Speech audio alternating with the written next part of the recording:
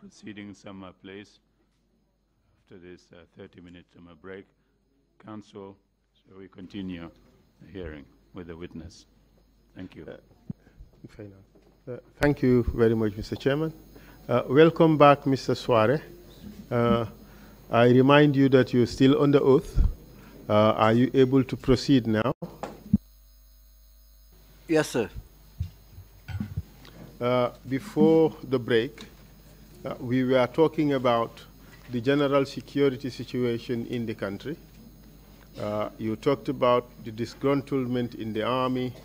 You talked about the 2 mutinies or demonstrations by the soldiers from Yundum barracks over allowances or unpaid allowances. And we also talked about the perception regarding the government of the day, corruption that was ongoing, and so forth. So can you tell us about the events of 24th July 1994? Do you recall where you were on this date? The 21st of July 1994 was a normal day. We were expecting the president returning from the UK, and the TSG was tasked to perform security duties at the airport, as well as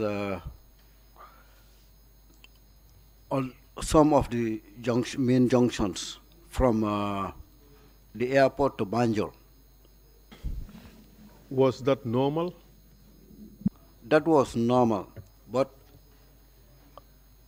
that was in the morning. That's what we planned and everything, the normal planning. But at some point, I was called by the then commander of the TSG, who happens to be Turo Jawni. What was his rank at the time? He was a chief superintendent, equivalent to a rank of commander. That they have information that the army, some elements of the army, are preparing to stage a coup at the airport. Did he identify which elements of the army were involved in that? No, sir. And as a result of that information, did he issue any orders? Yes, sir. Kindly tell us, please, and in detail. Well, the orders were to be prepared,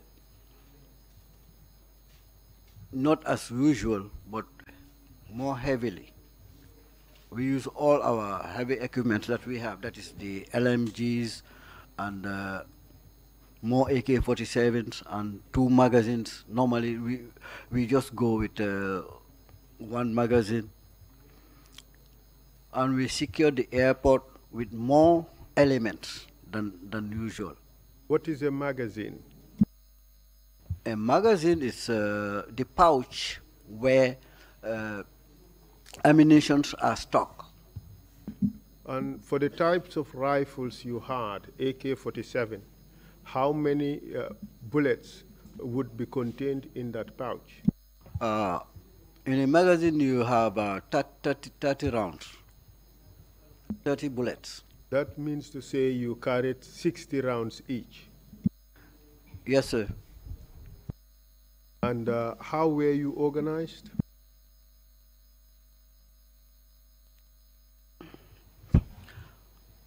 Well, at the airport, we secured the tarmac, as well as the arrival.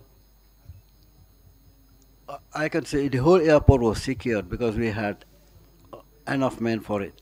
And on the road, we put up some elements armed, which is not normal. It was not normal. In what posture? Well, we have some defensive conceal elements in the bushes and on top of the buildings at the airport. You were prepared for battle? Yes, sir. What happened at the airport eventually? Eventually, when the guard of honor assembled, that the guard of honor is done by the army. When they assembled, we saw some elements of the Nigerian army. The Nigerian army, they came in and they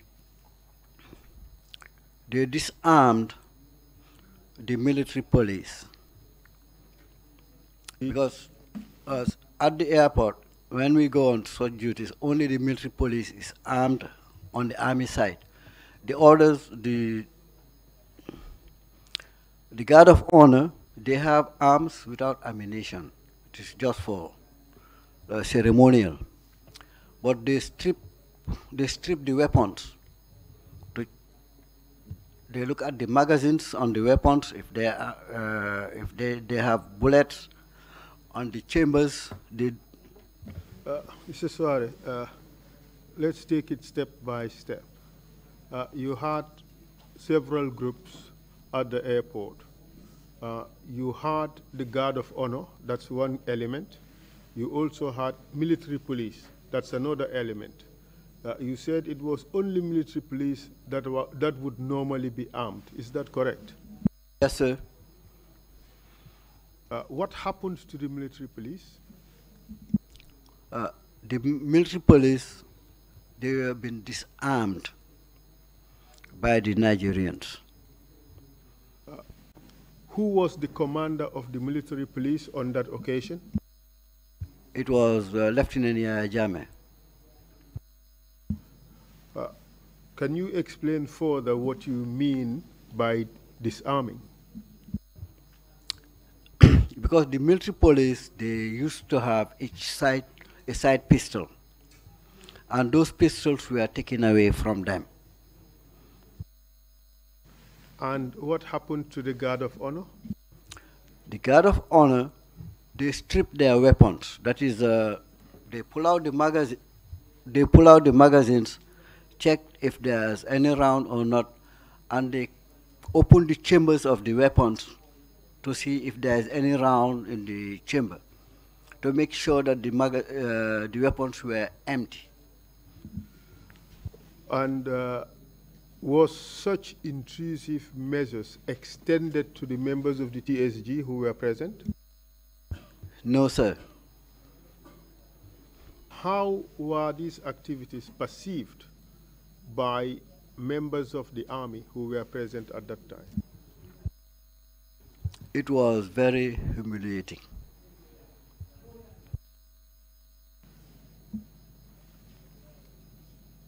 Were other people present when this was happening?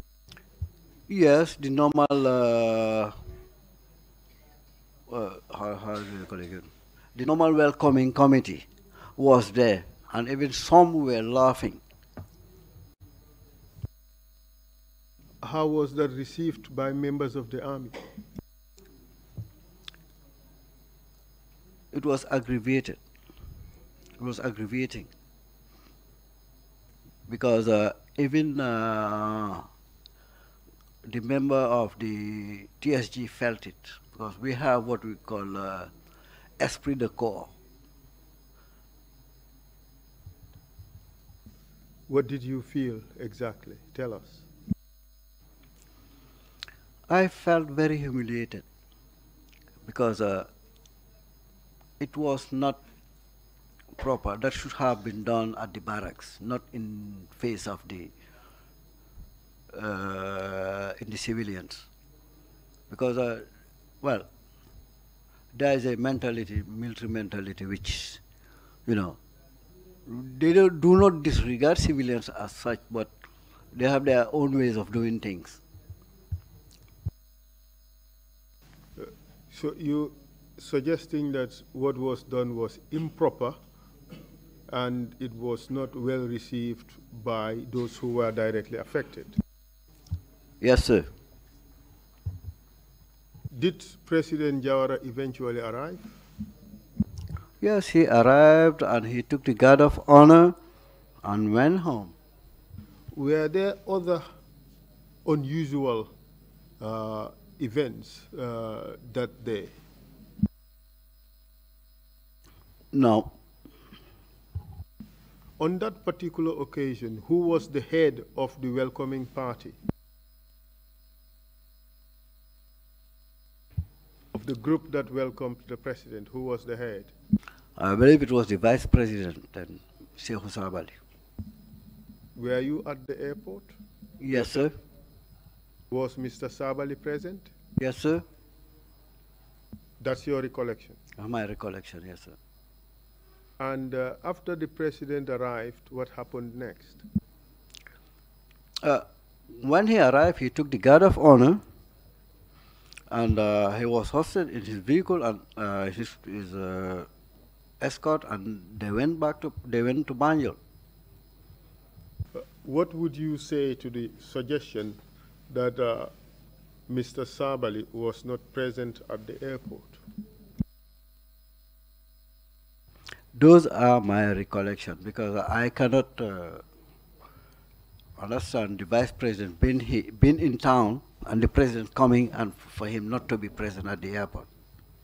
So for you, the vice president should be present at the airport on that day, and you base your view that he was present simply on the protocol that the vice president must necessarily be there.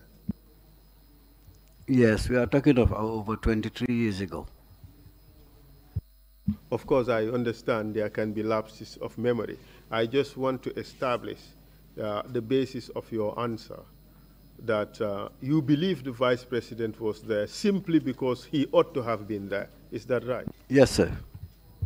And you don't necessarily recall whether he was present or not? No, sir. So now the president has arrived.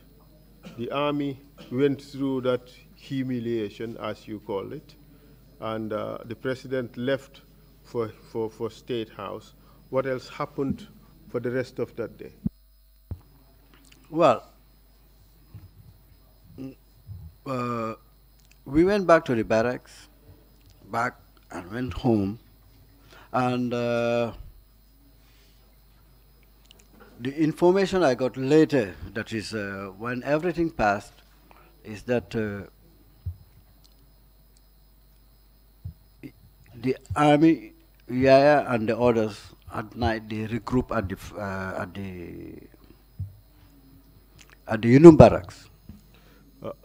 Do you know whether those officers who were disarmed at the airport were arrested on that day? No one was arrested. That was one of the first mistakes. Do you know whether the rumor or the information that filtered through from Mr. Jaune, did it implicate any particular unit within the army? No, sir. I don't have that information. So the only unit that was dealt with was the military police, because they would be the only unit that would be armed when the president arrived? Yes, sir. And your view is that the manner in which it was done was humiliating, not just to those directly involved, but also to the members of the TSG who were present? Yes, sir. You started telling us that you later received information that at night Yaya Jammeh, who was the leader of the military police, they started to regroup at Union Barracks. That's what you just told us, correct? Yes, sir. Do you continue your narration from that? Well, Well, as I said, this information that I received is not on the day. It was days later that I knew what happened. Okay, you Days later. subsequently learned. I learned. Tell us what happened that night and the following morning, the day the president arrived. He was received, he went home, you returned to barracks. Did anything of significance happen that night? No, sir. I went home as usual, and in the morning I went to work as usual. 7:30, I was at the barracks. Was it normal, or was it commonplace to receive such information about a coup about to happen or a coup happening? It was almost a routine, because then the NSS, every time we have rumors of coup, or invasion from Kukoi and his groups. Did the frequency of these rumors have anything to do, or did it impact how you eventually viewed this intelligence? Yes, sir. Because can you kindly tell us? At the end of the day,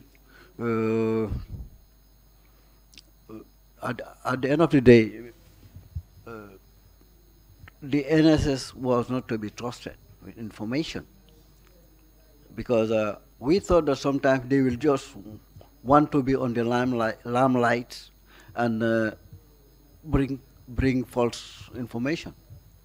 By 1994, were you taking this intelligence seriously? No, sir. How about your superiors in the TSG? Were they taking it seriously? Well, when they receive the information, they filter it down to us, and we take action. And if we take action and nothing happens, well, that has an implication on the moral of the man too. And on July 22nd, 1994, you went to work in the morning. What happened after that? Well, I was called by my commander, happened to be Trojani, for briefing. And at that time, I heard the bugler calling for falling, which is not normal. It means an alarm.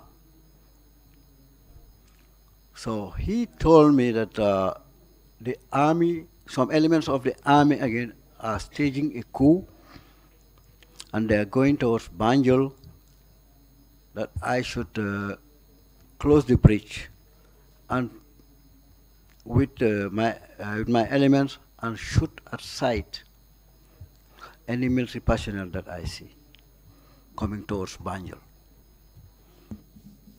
Did you take that order?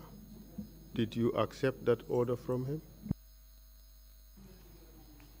Well, in his office I accepted the order, but on the ground I used my initiative. Before we get to that, in your conversation with your superior, Mr. Jaune, did you say anything to him after you received those orders? Yes, I asked him the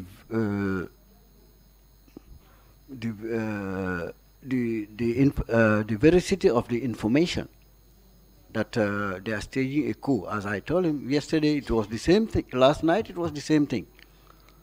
They are staging a coup, nothing happened, and no one was arrested. Is this a serious thing? He said, yeah, it's serious. So, okay. What did you do as a result of the order he gave you? Go and take the bridge, close the bridge, and shoot on sight any military officer who approaches. What did you do as a result of that order? Well, when I arrived at the bridge with my men, I went with the Delta Company Before your arrival, tell us exactly what you did to prepare your men to go to the bridge. Well, as usual, I ordered the armorer to open the armory and gave the weapons to the elements, and they were given AK-47, one AK-40, each AK-47 and two magazines. That's the most we can do. 2 magazines, that's 60 rounds. And we had one LMG, that is a light machine gun with 100 rounds. How many troops did you, how many soldiers did you have with you? Well, when I was moving at the bridge, I had the Delta Company, which was comprised almost of 33 people, plus a platoon, which was commanded by Lieutenant Beneminte. That was supposed to be a mobile platoon. Who deputized Lieutenant Beneminte for that platoon? It was late Lieutenant Jaju. Do you remember his full name?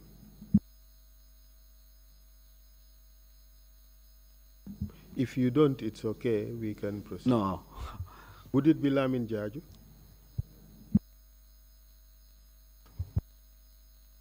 Yes. And who were the other officers with your group? Well, I had WO2 Martin, now General. What's his full name? Alaji. WO2 Alaji Martin. Yes, sir. And And who else? I can recall Kopumbai. I don't remember his first name. And you had a company comprised of 33 men, Delta Company, as you said. And then you had a platoon commanded by Lieutenant Beneminte at the time. What was the size of that platoon? The platoon was about 15 men. So would it be correct to say that you had about 48 men with you? Correct. They were all armed with AK-47s, 2 magazines, and you had a light machine gun with about 100 rounds, correct? Correct. And I had a side pistol too, with 8 rounds.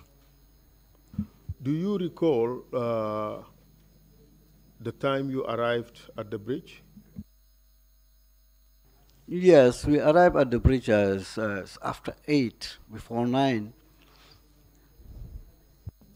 In the morning or in the afternoon? In the morning. Evening, oh, sorry. Morning or evening, you said morning, okay. So on your way from Fajara to the bridge, did you encounter any soldiers? No, we did not encounter any soldier. It is at the bridge when I assembled my men to brief them, because they had a briefing at the Fajara barracks. And on the ground, I had to brief them again. What did you say to them? Well, to put it bluntly, I tell you that I told them that at this juncture, I am between you and God. Your life depends on me, and my life depends on you. So you receive orders in the barracks that to shoot at sight. My last order is don't shoot anybody until and unless I give you the orders. By doing that, would you agree that you modified the orders you received from your superior officer? I would say yes. Having modified or changed the orders you received from your superior officer, was there any opposition to the new orders you have given to your men? Only one chap wanted to get out of the ranks, because I have asked anyone who does not agree with my orders, let him fall out from the from the group. But he was held back by Kopunbai. I can remember that. Do you recall the name of that TSG officer? No, sir. Would it be the role, what is the normal role of corporals in a platoon? You know, the corporals, they are in charge of sections in the platoon. They are in charge of sections. And sections is composed of between 8 and 9 men. Would their role involve enforcing discipline among members of the section? Of course. And when Corporal Mbai pulled back this soldier, this TSG officer, and put him back in line, he was basically enforcing discipline within the ranks, except the order of the commander, correct? Yes, sir. So now your men have accepted the modified orders that they have now received from you. What happened next? Then I deploy them. The deployment, it means they took positions, fighting positions, concealed others somewhere behind the police station, or on the left-hand side of the road, the others on the right-hand side of the road. They concealed themselves on almost a U shape, a horseshoe. What or which ends of the bridge did you occupy? I occupied the Combo side from Combo before getting onto the bridge by the police station there. Did you also deploy men at the Banjul end of the bridge? Yes, sir. So this means to say that you controlled the bridge entirely, both at Banjul end and at Combo end. Is that right? Yes, sir. Did you receive other orders as to how to respond from any superior officer other than Mr. Jaune? Yes, sir. Could you tell us about it? Well, I received the same orders that Jaune gave me from AIG Chongan, and at one time I received the same orders from the IGP, who was Pasalajai, through the police communication radio. You received, let me just get this correct. You received orders from from Turo Jaune, shoot at sight any military officer who tries to cross the bridge. Is that right? Yes, sir. You received orders from Chongan, Ibrahim Chongan, shoot at sight any military officer who tries to cross the bridge, correct? Yes, sir. You received orders from Pasala Jan, Inspector General of Police, shoot at sight any military officer who tries to cross the bridge, correct? Yes, sir. But you did not convey these same orders to your men, correct? Yes, sir. And where did Chongan give you those orders? What was your precise location when he gave those orders? It was on the bridge. Where was Mr. Chongan at the time he gave those orders? He came he came to assess the situation.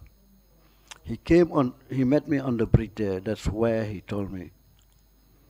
Were other officers present apart from yourself? Yes, sir. I had then the Army Liaison Officer to the Minister of Defense, Captain Samsudin Sar. And if my recollection is good, Pambai was there, the OC crime. Who was Pambai?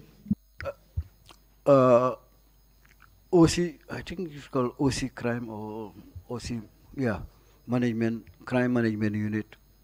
And OC Crime Management Unit was part of which security unit?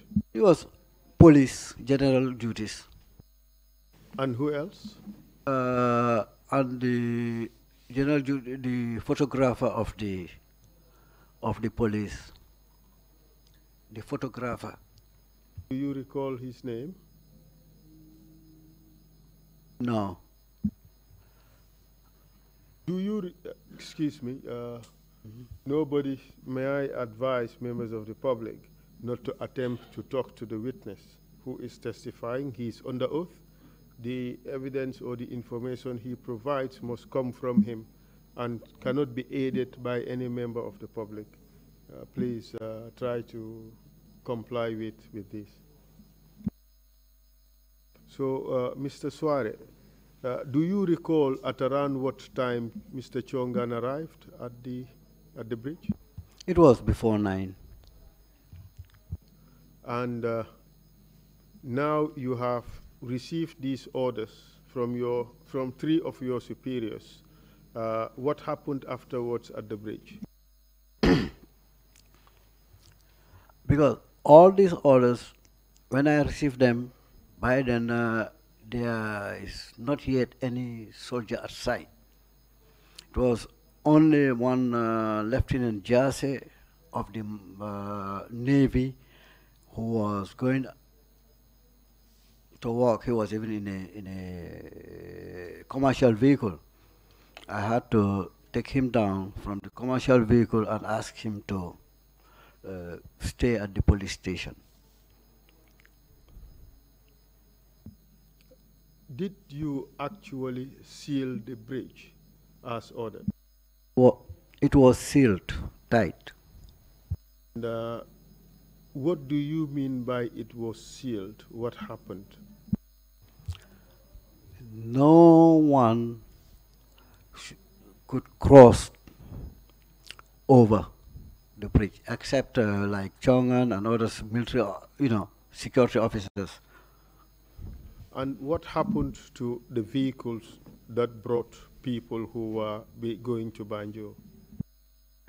I forgot to mention one thing. That is, at that time, there was this exercise that was supposed to take place that day between the American army and the Gambian army. And it was already announced in the evening that the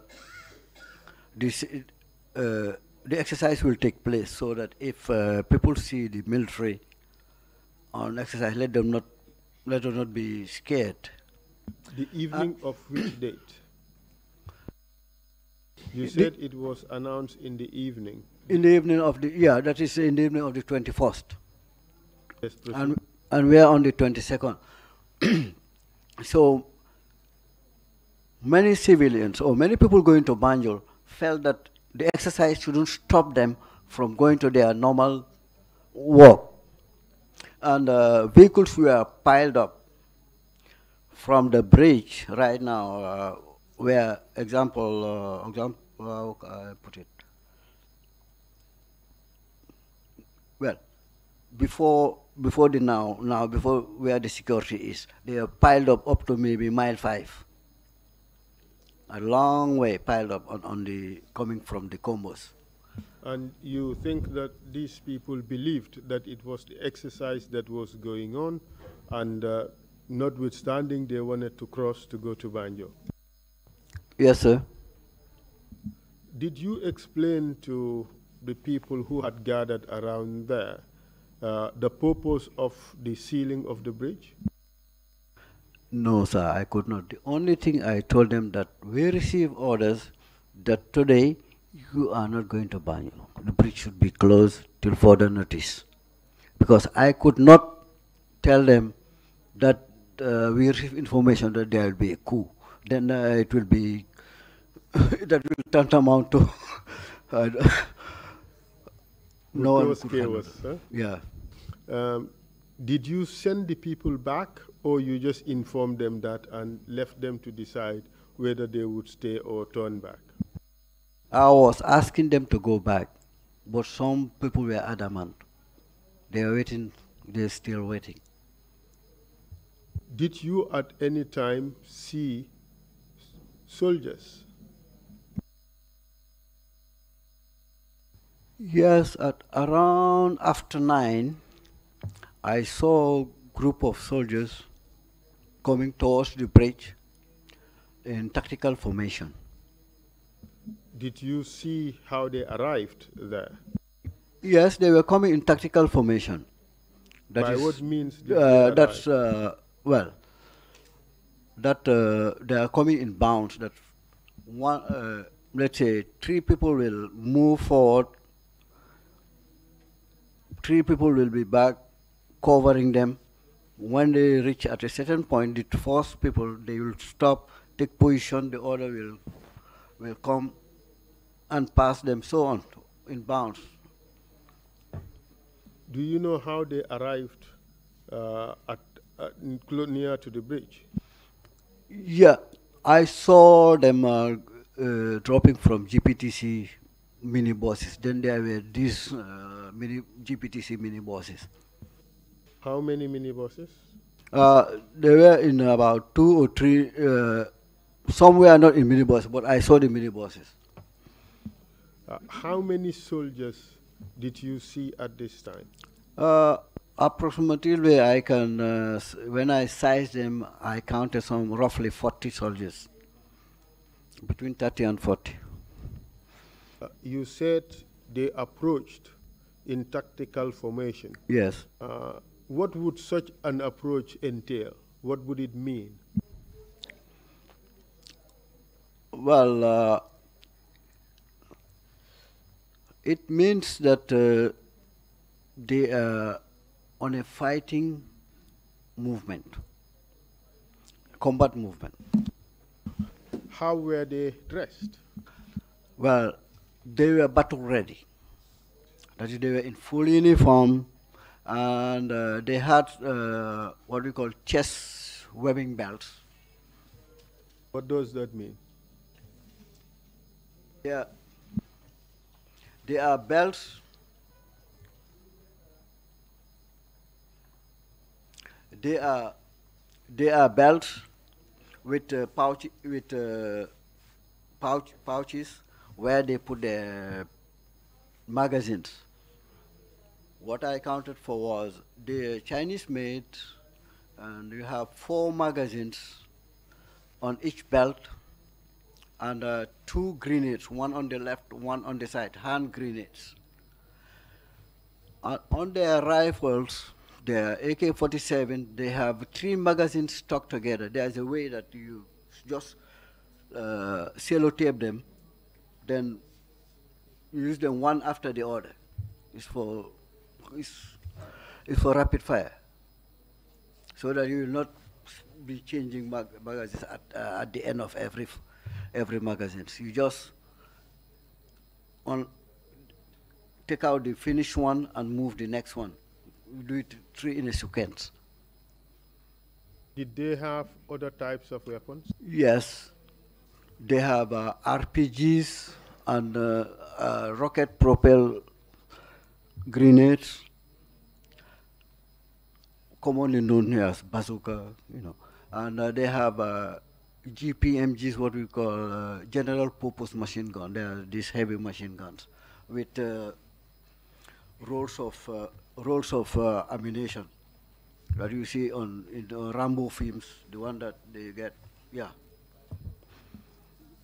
Were those the only type of weapons you saw them carry? Yes. And did you see their leader at that moment? Yes, when I stepped up to meet them, and they stopped, and Kopul Tumbul Tamba came up. He was the leader of that unit, And I spoke to him, I asked him, where are you going to? Because it's unusual for a corporal to handle such a large group. At least it should be a lieutenant or a captain. So I asked him where are you going. He said they are going on a mission to Banjul. They are going to what? For a mission in Banjul. Did you ask him what mission? I asked him the nature of the mission, which he refused to disclose. Then I asked him, how can you be with these people and where are your officers? Because it's not normal for you to handle such a unit. He said, my officers are coming, they are behind.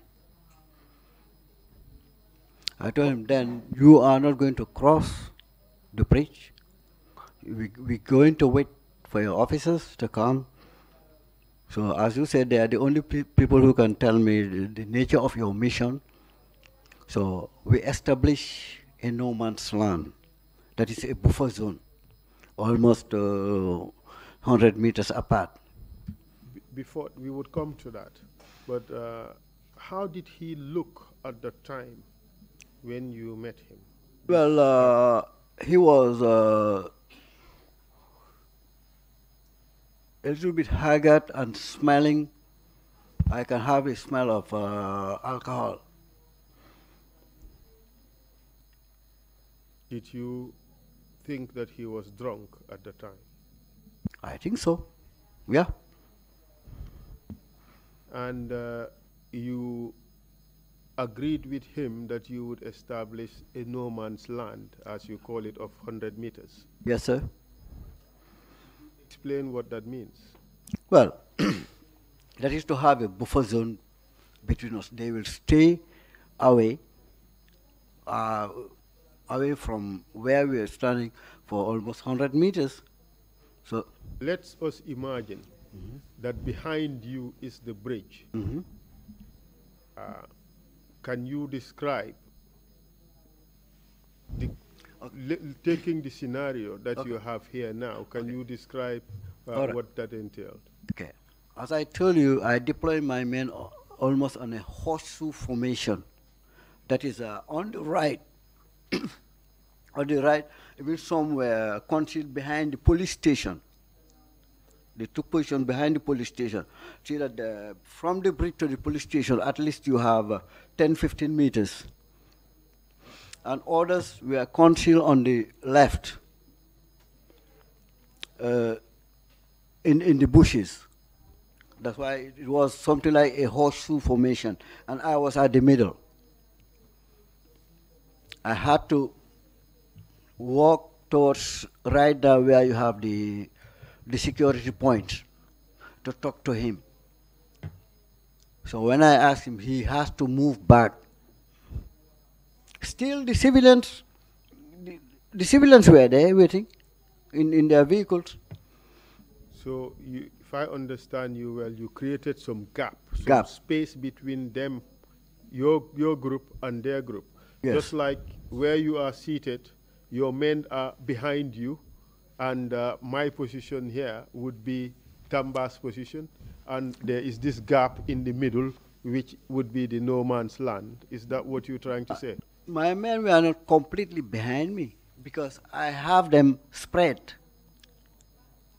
somewhere ahead of me, So I was just at the middle. So I have some behind, I have some on the right, a little bit further, and some on the left. So the no man's land would be between you in the middle and where Mr. Tamba's men were. Is that correct? Yes. Did he comply with that arrangement? He did. So he moved back about how many meters? About 100 meters. For how long did that situation continue? It continued for almost an hour. What happened next?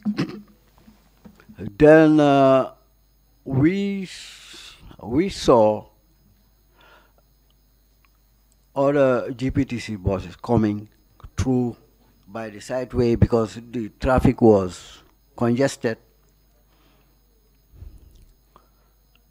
Then he looked up, he walked back, Tamba, went back to meet up that GPTC boss.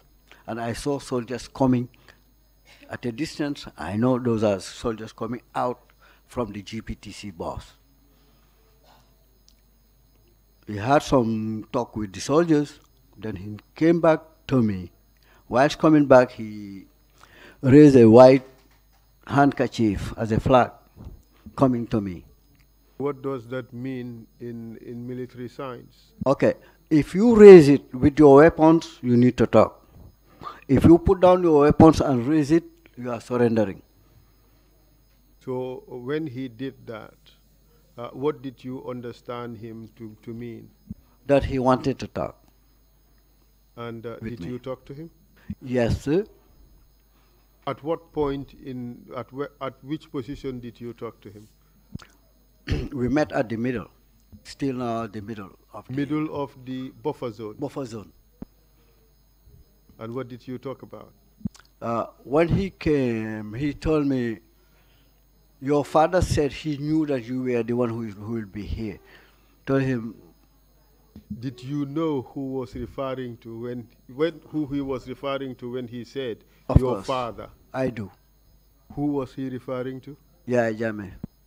So at this time, Yaya Jammeh was calling you his son? Yes. And then what else happened? He said that he wanted to talk to me. I told him, go and tell my son I'm waiting. Let him come. Then Lieutenant Yaya Jammeh, Second Lieutenant Edward Singate, and Captain Sonko. What's his first name, Captain Sonko? I cannot remember, but he has a nickname, Kankurang. Could you say that again? Kankurang, that was his nickname. Would he be Captain Mamadou Sonko? I want to help you. It's more Lamin Sonko. Oh, yeah, maybe. As I said, we are so used to last names and ranks that sometimes we miss the first name. So Captain Sonko alias Kankurang came with Yaya Jammeh, Lieutenant Yaya Jammeh, and Edward Singate. Second Lieutenant Edward Singate. Second yes. Lieutenant Edward Singate. Yes. And did you have a conversation with them? Of course I do. Tell us about it. They came together with Tumbul, Kupul Tumbul Tamba. Then I had to chase Tumbul Tamba out of that meeting because Tumbul is an NCO. When officers are talking, NCOs are not supposed to be there. What is an NCO? Non-commissioned officer. Proceed. And we were commissioned officers. Proceed. So Yaya started ranting, we're going to take this government, corruption and so on. Edward was more soft, sir, the situation, all those ranting.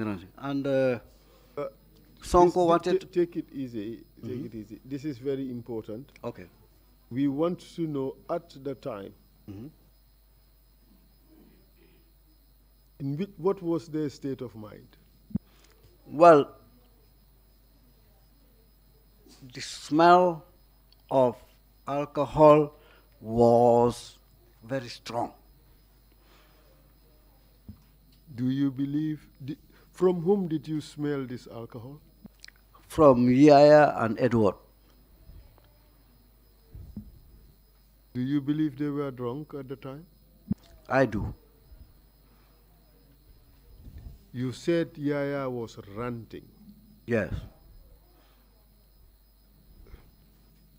And would you say that, did that reinforce your belief that he was drunk?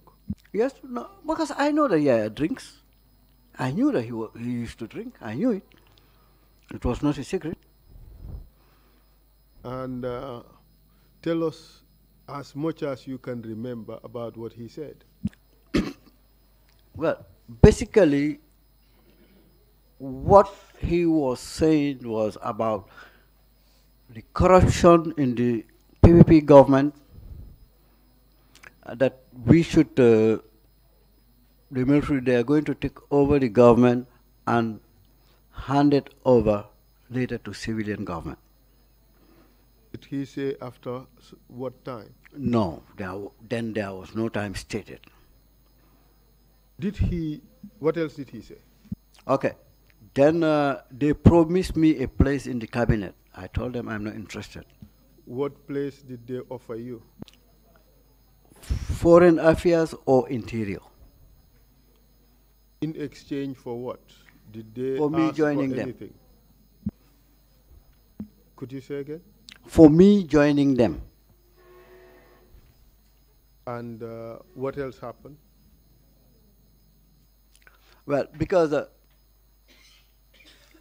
I forgot to mention that when I sized Kupul Tamba and his men, when I sized them, observe the weaponry they have, I knew that I cannot, myself and my men, we cannot stop them.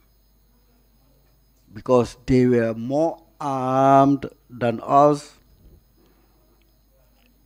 When it comes to only AK-47, there are 7 magazines. AK-47, we are only 2. That's 60 rounds. And they have 7 times 2, that's 2,100 rounds. They have grenades, hand grenades. We don't have any. That would be 210. 210. They have grenades, and we don't have any grenades. They have rocket-propelled grenades. We don't have it. And our concealment, our defensive position was not that tenable because it was not prepared. You cannot, it's a simple logic. You cannot ask the police to stop the army. That cannot be.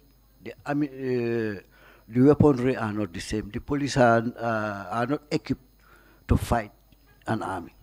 So you made that assessment and you concluded that you could not possibly stop them? Yes, sir. What decisions did you make after that assessment? After that assessment, I tried to buy time to see if something else, an alternative can be done to stop them. But not with my men. It's not possible.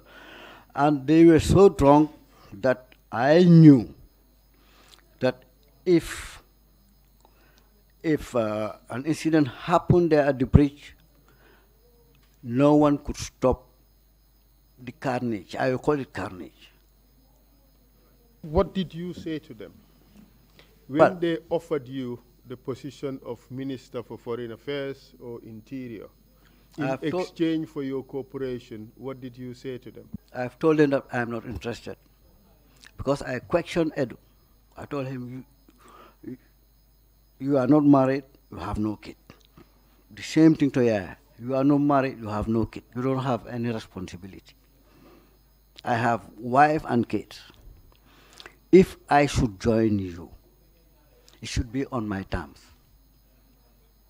Because I want to save life and property. Said what? They asked me my terms. I told them I'll take command from the bridge up to the State House, and you will not act. You'll only act on my command. They agreed. And then what happened after that? Then I asked them time to talk to my men. I've called them up. They've fallen, and I briefed them. I spoke to them. They all consented, and I asked them to turn their beret because we were using gray berets, gray, and the army is using black. So I asked them to turn their beret so that the black side will come out. They put it as such. How about your men who were in ambush positions? Did you bring them also to fall in? No, those are out of that place. I just called the men who were there because Minty and others were away. How about your men who were concealed? Yes, in I the called them around? out. Those are the people that I called out. So when you got them to agree to your new orders, you got them to turn their berets to put the black on top. Yes. What else did you do? I left mine as it is, gray. And What happened to these two groups now? You have Yaya Jammeh and his group, and now you have your group who have turned their berets upside down. Yeah. And what happened after that? they shake hands and fraternize and became one group. So you amalgamated the Yeah, groups, yeah. the two groups, and then you took command of this new group, correct? Yes. What happened after that?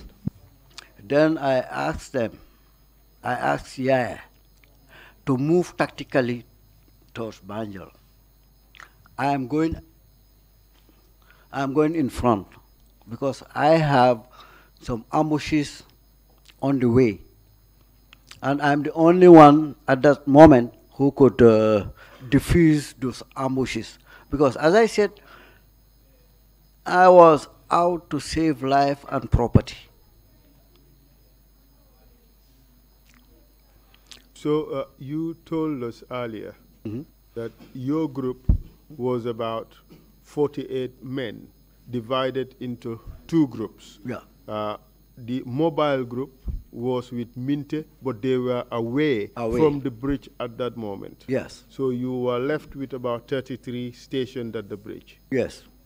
And Jammeh's group was about 40 men. But they added more when they came. They added more when they came. Do you know how many? No, I cannot recall. When the three groups were put together, your one group of 33, the Tumbul Tamba group of 40, and the group that arrived with Yaya Jammeh, when they were all put together, do you have a rough estimate of how many men we are talking about? We may talk of 100.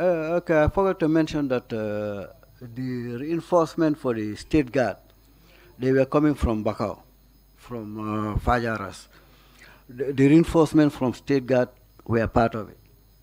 Because So, apart from your group of 33 that were at the bridge, you received reinforcement of state guards from Fajara barracks, correct? no, from they had their own barracks on around behind MRC. Yeah, they have their own barracks behind MRC. How many men arrived? Yeah, it was around between 15 and 20. And you took command of that group as well, correct? Yes. And that group also joined this new group under your command. Yeah. You told us that you ordered Yaya Jammeh and others to move tactically towards Banjul. Yes. While you go and deal with the ambushes that were on the way, correct? Yes. Okay. So can you explain what you mean by that? Yeah. What I mean by that is let them not rush, because if not, they were going to use vehicles and rush to Banjul. And I asked them to walk and move slowly. Because what would have happened if they had taken vehicles and rushed towards Banjul?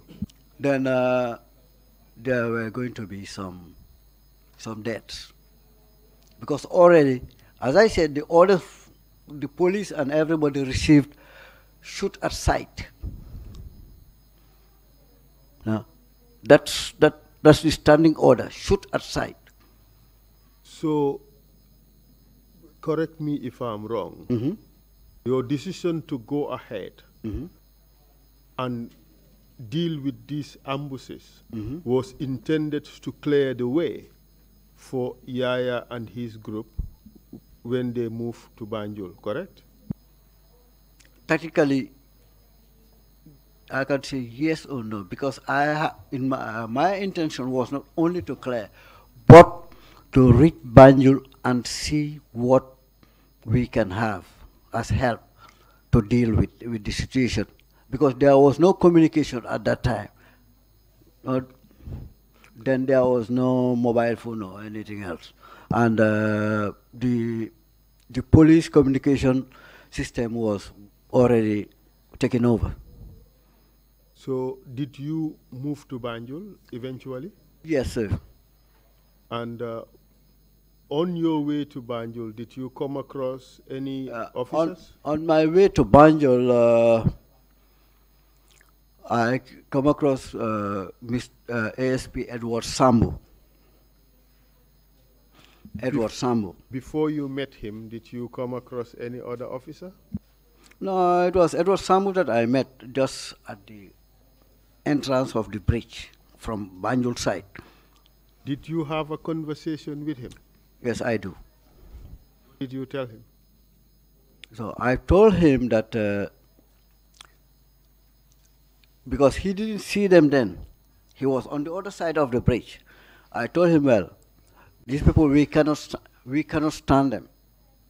We call them the boys, then that's what I used the word. These boys, we cannot stand them. And I told him the people who were in charge, the one I saw, then it was Edward and Yaya. I told him that we cannot stand them, so let's go back to headquarters and see what we can do. On our way, we met up one of our trucks who was driven by one Sergeant Gumbolo, I can remember that, Gumbolo.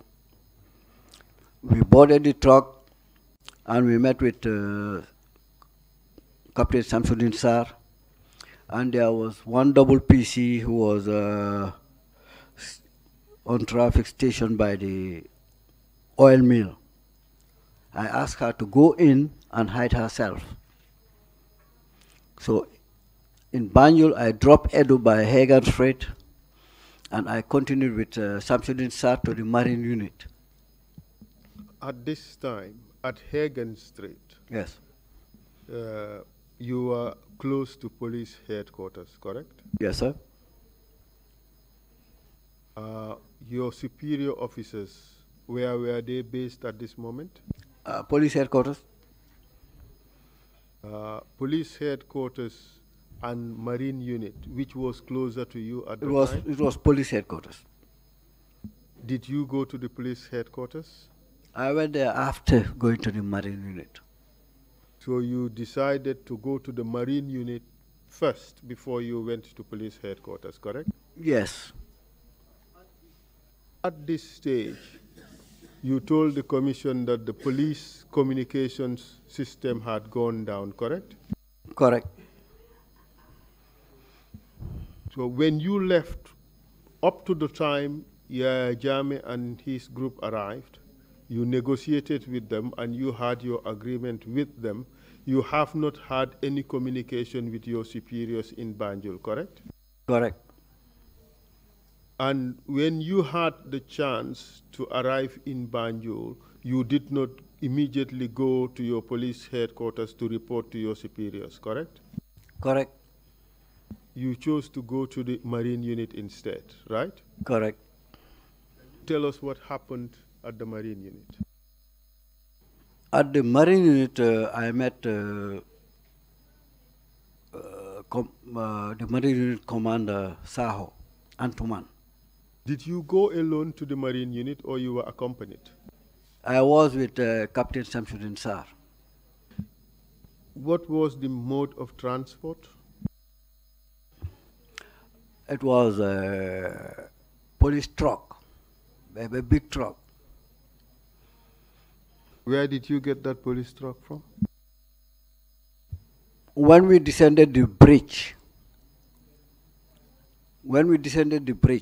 towards Banjul, that's when we met the truck.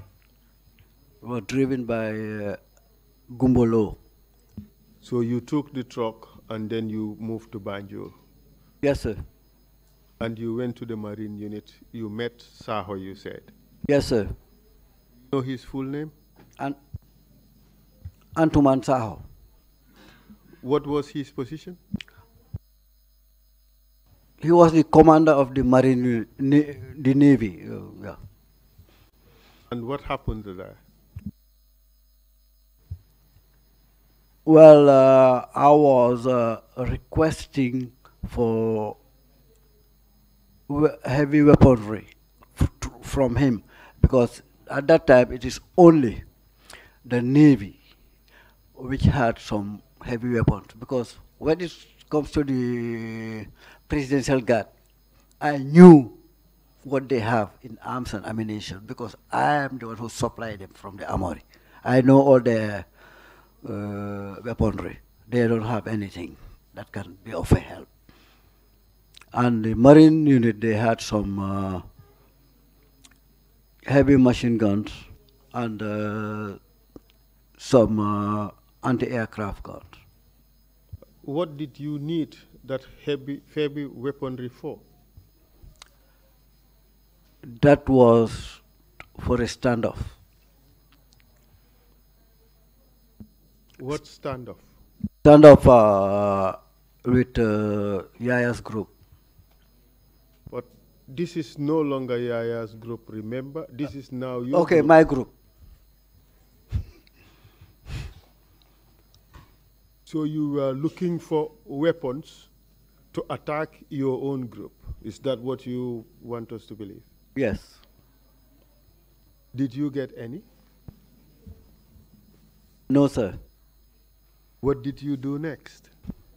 What I did next, that was the last hope that I had. What I did next, I went to the police headquarters. The IG was not there, and I met Chongan. And I've told him crystal clear that, well, things are over, because we cannot stand them, and already my men are with them. So we cannot fight them. You're telling this commission that you met Chongan at police headquarters, Yeah, at his office. and you told him that you had already surrendered Yeah. to Yaya Jammeh and his people. Yes. What did he say to you? He thought that it was a joke. Because that's the way I'm saying it. Because he said that we must fight them. And because he didn't see them. At that time, I haven't seen them. I haven't seen Tumbultamba, I haven't seen anybody. He has only the orders that he received from the IG that he wanted to enforce. I told him they are not enforceable, because you will bring a carnage if you try to stop them right now. And you don't have no friendly forces. You cannot depend on the Presidential Guard. You cannot depend on the, how to call it? That's the time that he told me that they have overrun the Fajara barracks, and Turojaun is nowhere to be found. He told me that in his office. Did you tell Chongan that at that stage you had become part of Jammeh's group and that you were in fact the commander of that group? I've told him crystal clear that I'm with them, I have my men with them, and I will not leave my men over there. I'm going back to them. Did he have you arrested? No.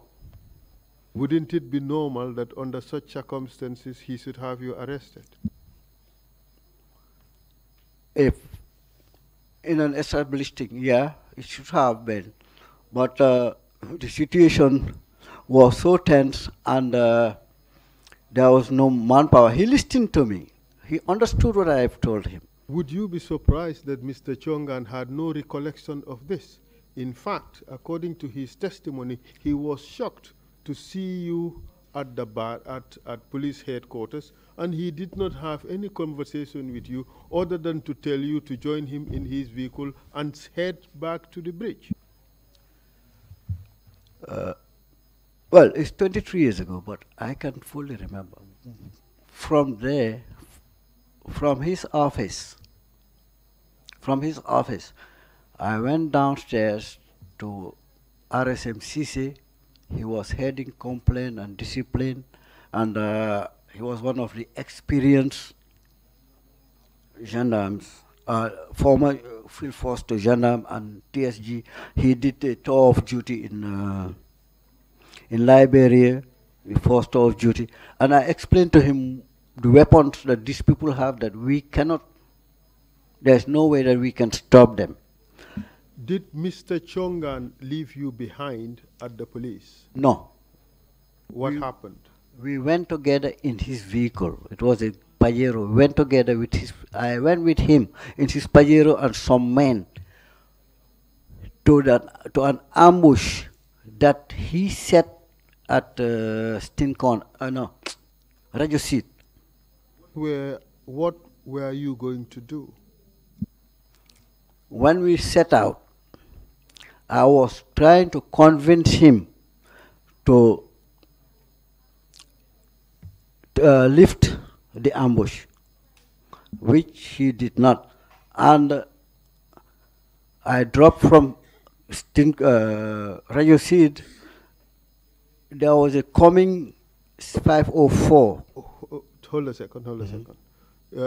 You are suggesting that on the way from police headquarters to Radio Seed, you were trying to convince AIG Chongan Yes.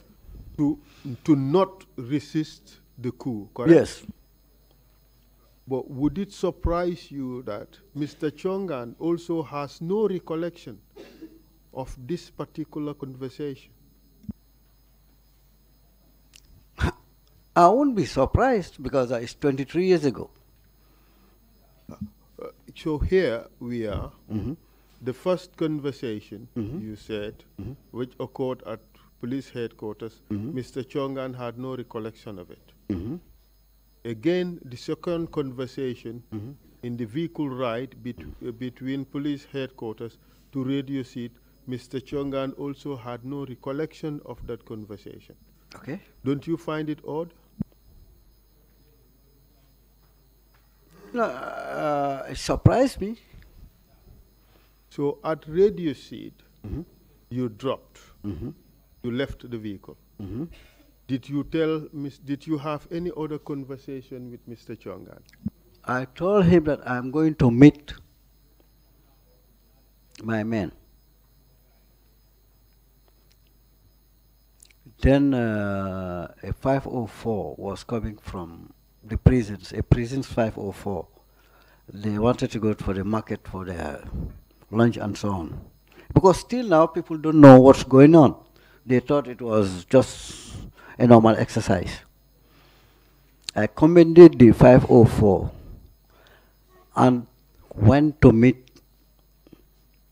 the group, Yaya and others. I just met them at the outskirts of the prisons. I dropped, left the vehicle, and took over the command. At this stage, what was Mr. Chongan doing? I left him at his ambush area. Would you say that he was organizing his ambush? Yes, I left him there. And he was still at the posture of resisting the coup? Yes. So you went back to the group with Yes. Yaya. You reclaimed command of that group, right? Yes. So now you are leading the coup, correct? Yes. What else did you do? I've asked them to move about 100 or 150 meters behind me on tactical formation. So I was walking ahead in the middle of the road. Did you have your beret torn to No. show that you were... Till now, no. So by still having that gray beret, walking on the middle of the road, you knew at this point where the ambushes were located, correct? Yes. Did you communicate with these ambushes on the road? No, I communicated with the head of the ambush, that's Chongan. But yes, you did communicate with Chongan. Yes. But there were other elements of the ambush who were concealed in the shrubs and in other places. Yes. Did you speak to these men? Not at that moment, because when I reached almost the foam factory, I was raising, because I know that I was raising my weapon with my left hand and raising my right hand, shouting at them not to shoot. They started shooting. And I turned back, telling the others, Yaya and others, not to respond. Do you know who was shooting? I know some of them. I called their names. Who? I call late Valentine. What is his Harry full name? Valentine. What rank was he at the time? He was ASP. And who else? I call Inspector C. I Okay. call Job.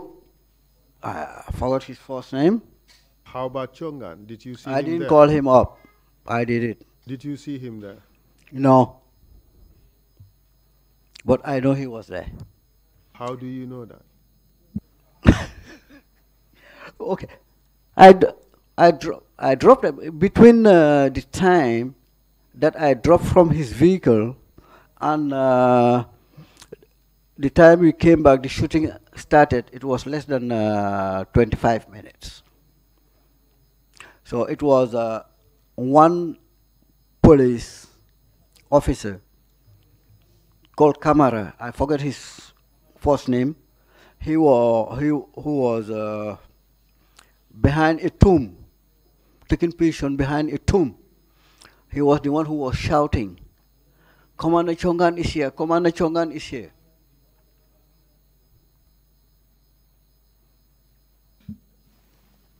At this stage, correct me if I'm wrong, you were basically outing the ambushes and getting them to cooperate. Is Yes. that right? Yes. You did that as the person who was leading the group that was staging the coup, correct? Protecting life and property. In protecting life and property.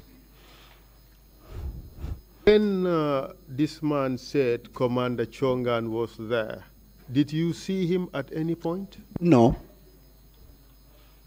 Gunshots that were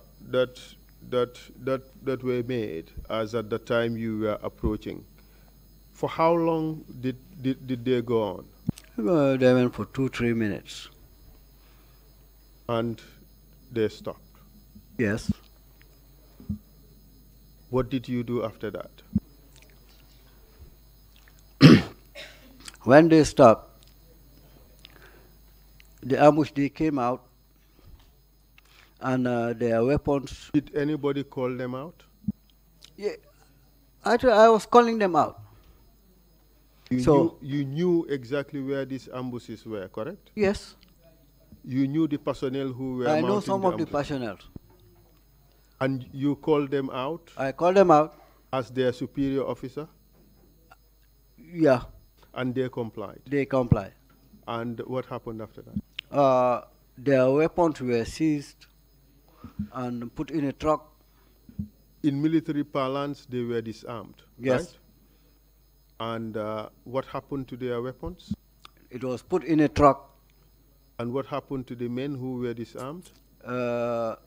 Had a short conversation with them, explaining to them what happened and so on.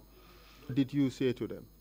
Now I've told them that, well, this is a coup, and we have no chance of stopping them.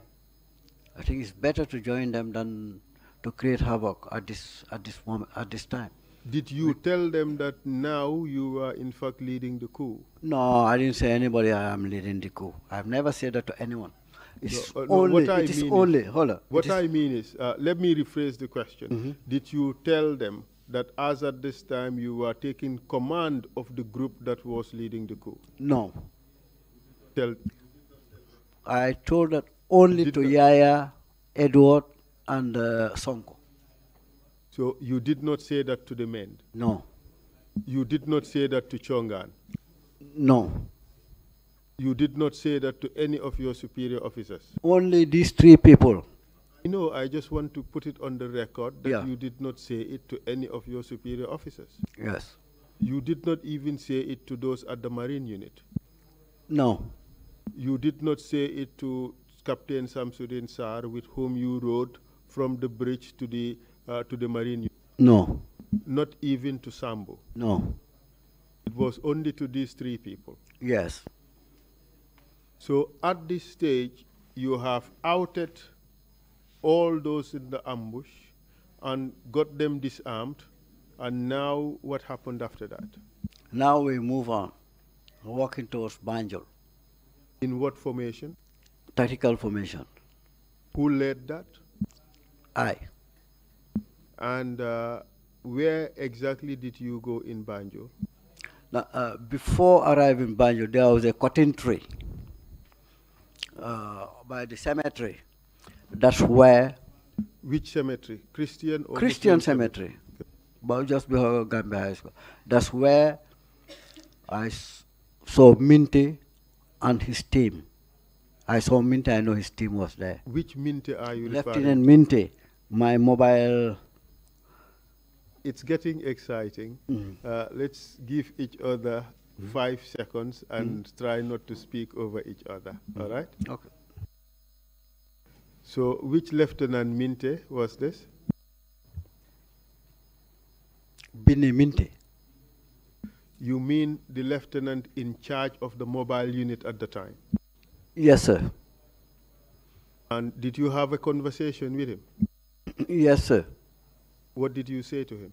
I have told him that as long as we cannot stop them and to save life and property, these people, I told him categorically, these people are so drunk and agate, and they're edgy at this moment. It is better just to join them and finish up this thing. If not, there will be a carnage. These people, they are ready for anything. And Minty comply and understood.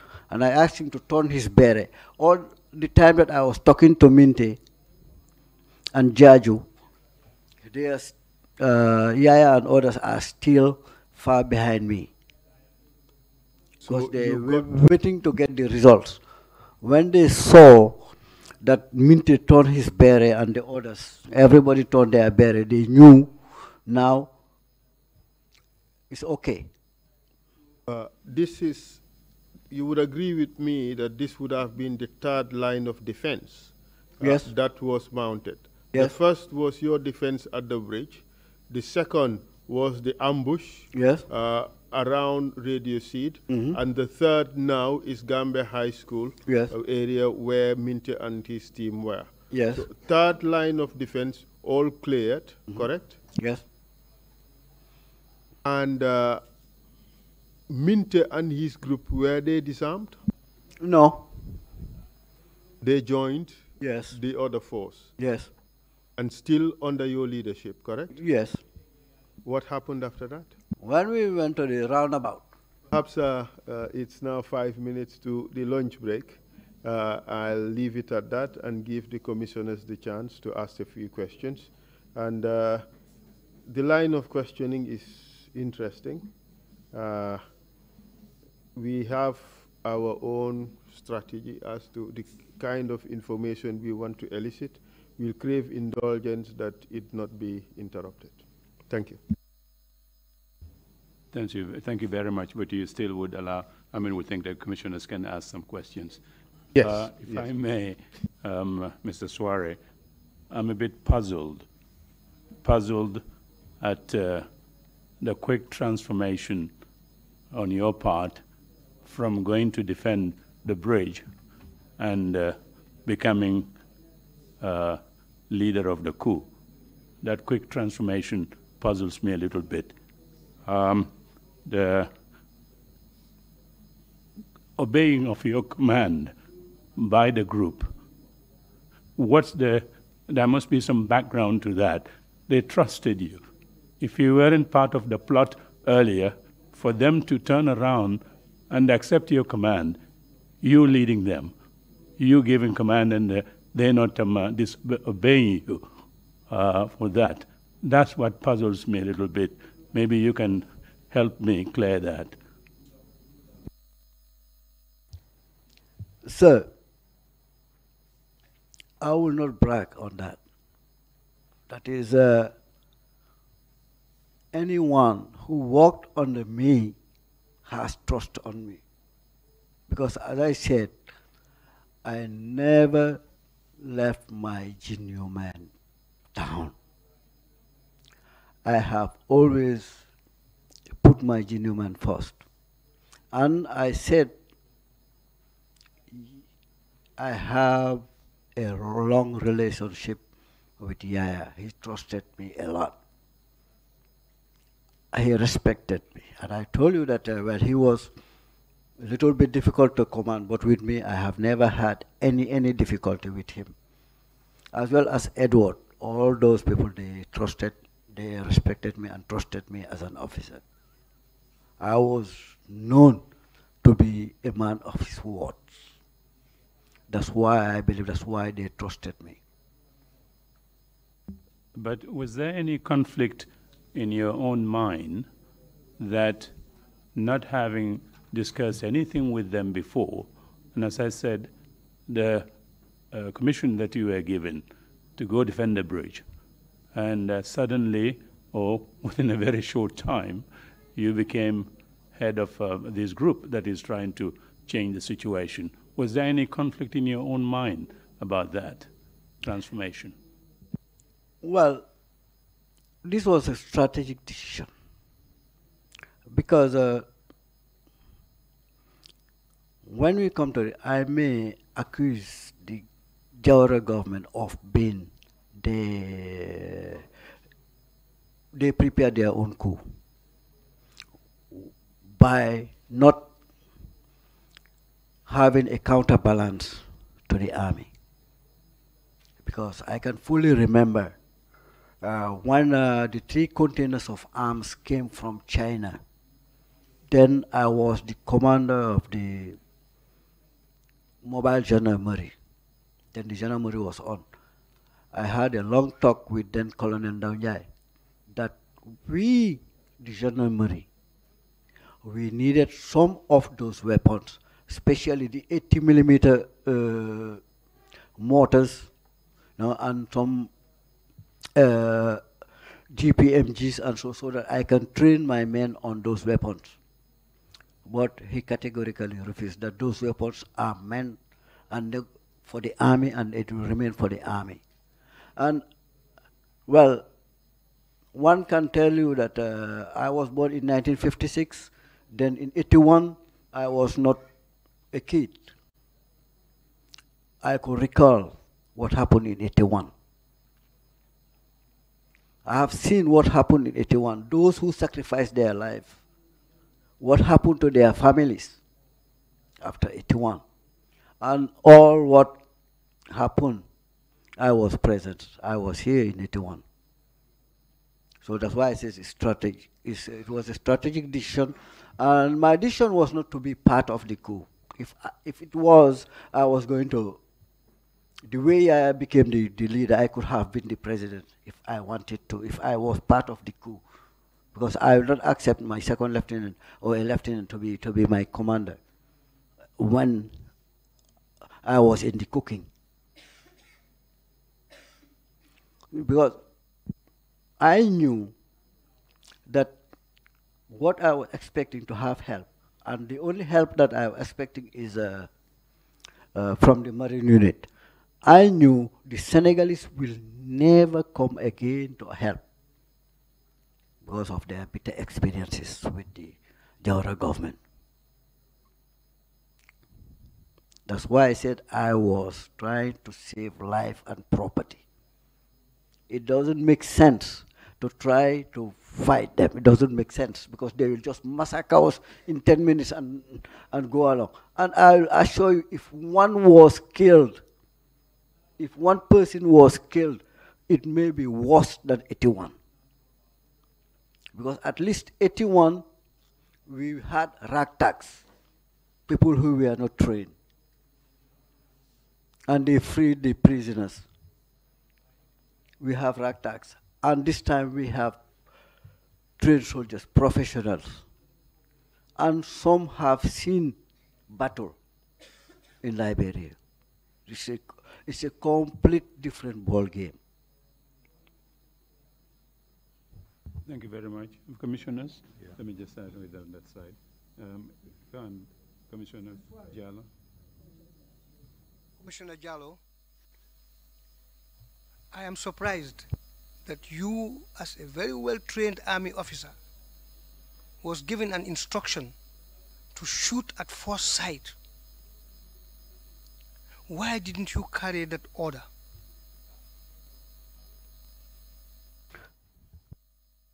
Sir, I've told you to assess the situation because I know what I have. I know what I can do with what I have. And when I saw what they have, I know what it can do. It was not going to do any good. If that was the case, today we will not be here. Because I'm not using the word killing, but I am using carnage. Carnage, because it was going to be very awful. Because most of those elements, I said they were drunk. And they were not properly trained with those weapons. Because still, if you know, you will see that those weapons have never been used. You'll see the oil to keep them. Second question. Yeah, go ahead. Yeah. As a Imam Abdurrahman Si Suwareh maa ngi lay laaj sa groupe yi ak groupe Yaya Jammeh bi ngeen tasee ak bi ngeen waxtaanee ba jogante la ko ba ngeen juboo boobu da ngeen juboo woon ci kaw léegi nañ dogal xuu bi wala da ngeen juboo woon ci kaw nañ bàyyi léegi ñaareel bi itam am na kaddu bi nga wax fii kaddu bu rafet la parce que soo toppoon sa njiit yi liñ la digaloon boo ñëwee boo demee koo gis fetalal boo fetale woon du baax musiba dana doon am ak li nga wax itam soo gisee defoo loolu da nga doon aar nit ñi da nga doon aar alal nit ñi ak bakkan doomi aadama yi loolu moom kontaan naa ci rafet na trop waaye léegi li ngeen juboo woon loolu man laa bëggoon nga leeralal ma.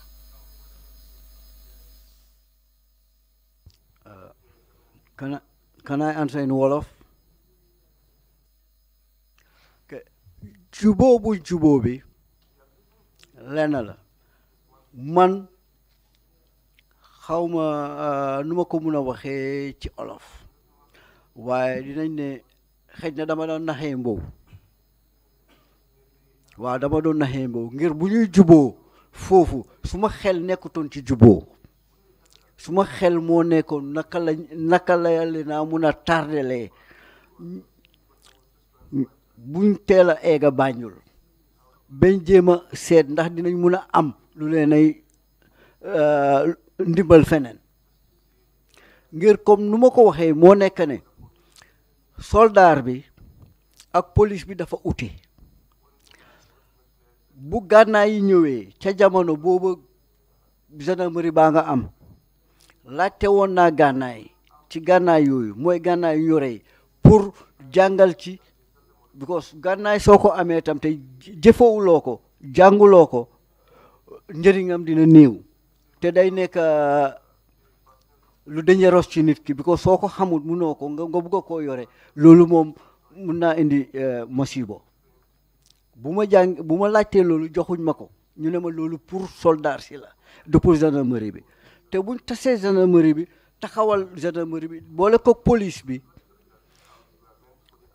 police yi léegi gendarmerie bi tudda TSG amuñ ngànnaay pour xeex xam nga ngànnaayu xeex ak ngànnaayu def juuti di garder place dafa ute ngànnaay dañoo ute mun naa nekk benn ngànnaay bi waaye lu muy àndal li comme wax naa ne ñun ñu ngi amoon ñaari magazine ñaari paquet bu am bal waaye ñoom bu ñëwee seen fetel li ñu ngi amee ñetti paquet yu am bal boole ceeg ñu ngi amee ci seen poos bi ci dënn bi ku nekk ñeenti paquet ak lu ñoo wax hand grenade fete ñuy sànni ci loxo ñoom ñu ngi ko amee ñun loolu suma gars yi sax suñ ko gisee mu ci cinéma lañ ko gisee ñu ngi amee tam machine feteli machine yu dijj yu am doole yi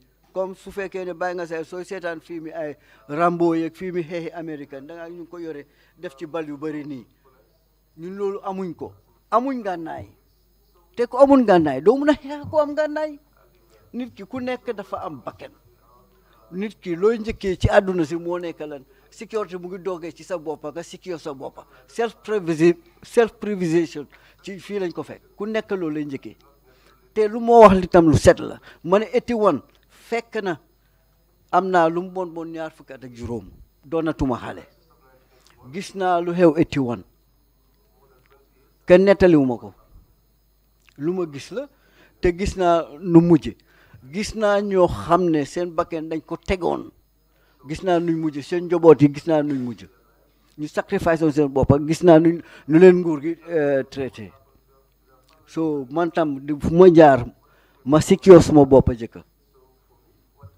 Thank you very much, Commissioner Kinte. Commissioner Kinte.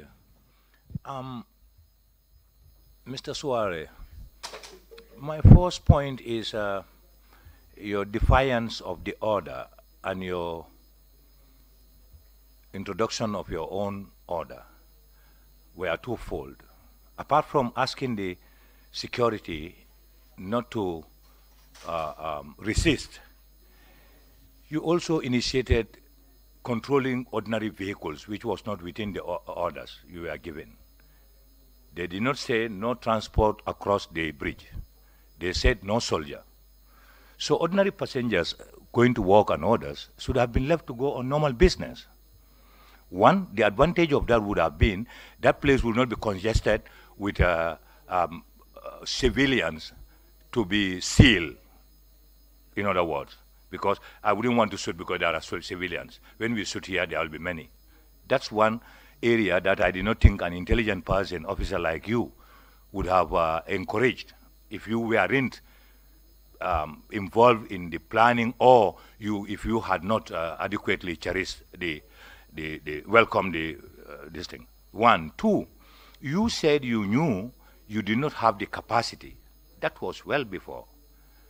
But then, in fact, there is a capacity that's already segregated or divided from the main camp, which could do some amount of resistance. That's the Marine. When your superiors gave you the order, and you knew it was imprudent, because that's what you are impressing me anyway, that you knew it was imprudent, so you said, hold on until I give order. Didn't you, I thought as an intelligent trained officer like you, would have thought that let's also reinforce ourselves with that similar sophisticated, high-powered machinery from the Marine to reinforce us, and then there will be some amount of resistance. Two. Three, I don't understand why you prejudice the fact that we wouldn't have foreign support at all. We could have explored it. There was an avenue if you had given the chance. But all of this, I don't know how to call it. You made sure none of this worked, and then all of a sudden you enhanced. What was wrong? Thank you, Mr. Commissioner Kinte. I think I have raised the issue here of what we call the intelligent bayonet. That is a knife with two sharp sides. Those things, you are trained as an officer on this knife of two two sides sharp, two edges. Well, you had the chance to take your initiative on those, on orders. But it's true, if you succeed, it won't cut you. Although you defy orders. But if you succeed, it won't cut you. But if you fail, it will cut you. These are some of the initiatives that I took. It was my responsibility. When they give me the order to shoot at sight, those were the orders. In the office, those were in the office, I am on the ground. That's why we have always what we call staff officers and field officers. They are different. They can be trained in the same school, everything, but when it comes to mentality, there is a little bit of difference. And as you said, I can swear on my kids and everything. I have never been part of this. The only contact I had with them is there at the bridge. And I did it to save life and property. That's why I knew definitely that we couldn't stop them. And as I said, they were edgy. I'm not a psychologist, but I could see and sense that these people, they are on the edge. Just let me tell you, they felt, I'm not there, but one can see that they felt that already they've been discovered. They took the advance. Because, as I said, the first mistake was not to arrest them that day, that night. As they were not arrested, they knew now things, if it is not completely known, but at least investigation may get onto them. So they regrouped at night and took action. And definitely for the whole night, those people didn't sleep. You can see it from their eyes. And as I said, they were drunk. And they were all out. It was it or death. And they were determined. Excuse me, I will follow up. You have answered one part of it. The other part is you were not asked to stop the normal traffic, and you did, one. And two, hold on. You know, there were substitutes that would have complemented you, and you failed to until at a time when it wasn't necessary. Good, here we come. I'm a field officer. I'm on the field. The staff officers, as I said, it was their responsibility to look for substitute, not me, the field officer on the field. As I said, when it was when I felt that I was to look for something, that was during the January time, I went to ask for weapons. But at this moment, at this juncture, it was not me. It was the responsibility of the command to provide for me so I can do what they want me to do. It was not my responsibility to go and search for what I need to come and do what I need to do. And sorry, let me come. And you were talking about the possibility of having help somewhere. I've told you that in 81, I was not a kid. I was not a kid in 81. I knew what happened and everything. Sorry. And for any help. Mr. Chairman, perhaps this is a convenient time to break. Here, excuse me. Hold a second, Commissioner. My point here, Suwareh, is not now about, because you stopped the traffic before the appearance of the junta. Hold on, just don't answer yet. So already you had already arranged something that is stop the traffic. I said that was defiance, that was not in the order, and it wasn't necessary. Because you said those traffic, the passengers and drivers, whatever, you did not disclose to them what you had or were strategizing.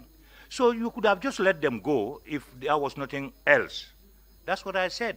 I said, yes, it's not your mandate to go and search for other weapons that could challenge this, but you could have think of proposing it to those responsible. That's what I'm saying. Thank you very much, Commissioner Kinte. Please don't respond right away. I think we will take the other questions, and you can take them en bloc towards the end. Commissioner Jones. Mr. Chairman, yes, please. Can we possibly do this after the lunch break? Yeah, I know. Otherwise, it would obstruct the scheduling, and yeah, it may have some. I know, but effects. just allow these few questions from the other commissioners to be fair to them as well. Sorry, please go ahead, Commissioner Jones. Commissioner Jones, thank you, Mr. Suwareh. I'm just trying to make meaning of your narration, because from what you explained, it seemed the disbandment of the gendarmerie, sorry to take you back a little further, could have been or could be perceived as a contributing factor that led to the 1994 coup. And again, when the gendarmerie was disbanded, it seemed like the leaders of, or the members of the 1994 coup were members of the gendarmerie that moved to the army and were not part of the police with the TSG. So I just wanted to know, at that time, how was it decided who moves to the army and who moves to the police? Was it a personal decision? And then secondly, regarding the weapons that the gendarmerie had, how was this distributed? Was everything moved to the army, or were some given to the police as well? Thank you. Thank you very much, Commissioner Carr. Commissioner Carr, I have two questions. One is your position on self-preservation. How does it fit into your pledge to defend this country against security threats? The second is, you said there was a relationship of trust between you and the officers organizing the coup. Don't you think you could have done more to convince them to abort the coup using that? Thank you very much. Council, would you want him to take these questions after the break, or can he give short answers to the commissioners and then we can continue? take them after the break. He would have had time to think about them after the break. Is that okay? The commissioners, you don't mind? Yeah. Okay. Right. Thank you very much. We take a 1-hour break and be back here at 2:30.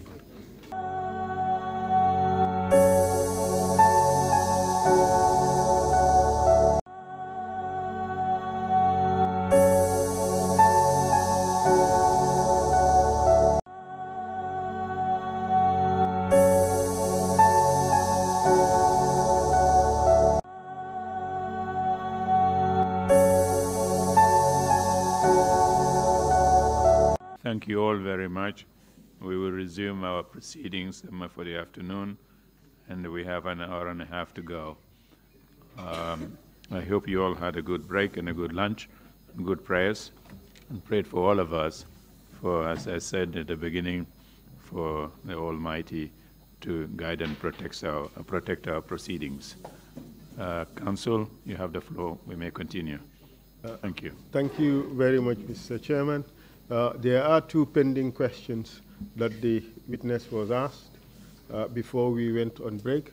Perhaps he should be given the opportunity to respond to those questions. If my recollection serves me well, those were questions asked by Commissioner Jones and Commissioner Carr.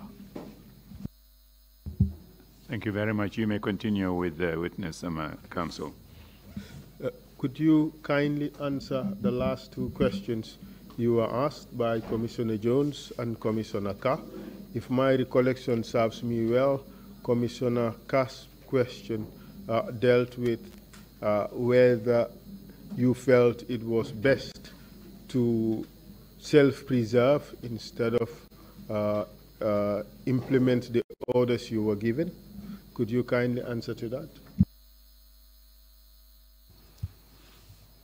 Well, I want to let Commissioner Carter know that even in the battlefield, when the soldier is fighting another soldier, he has in the back of his mind self-preservation. That's the first thing for a human being. It's only suicide attackers that doesn't care about self-preservation. Even in the battlefield, you want to go home. May I continue my examination from that?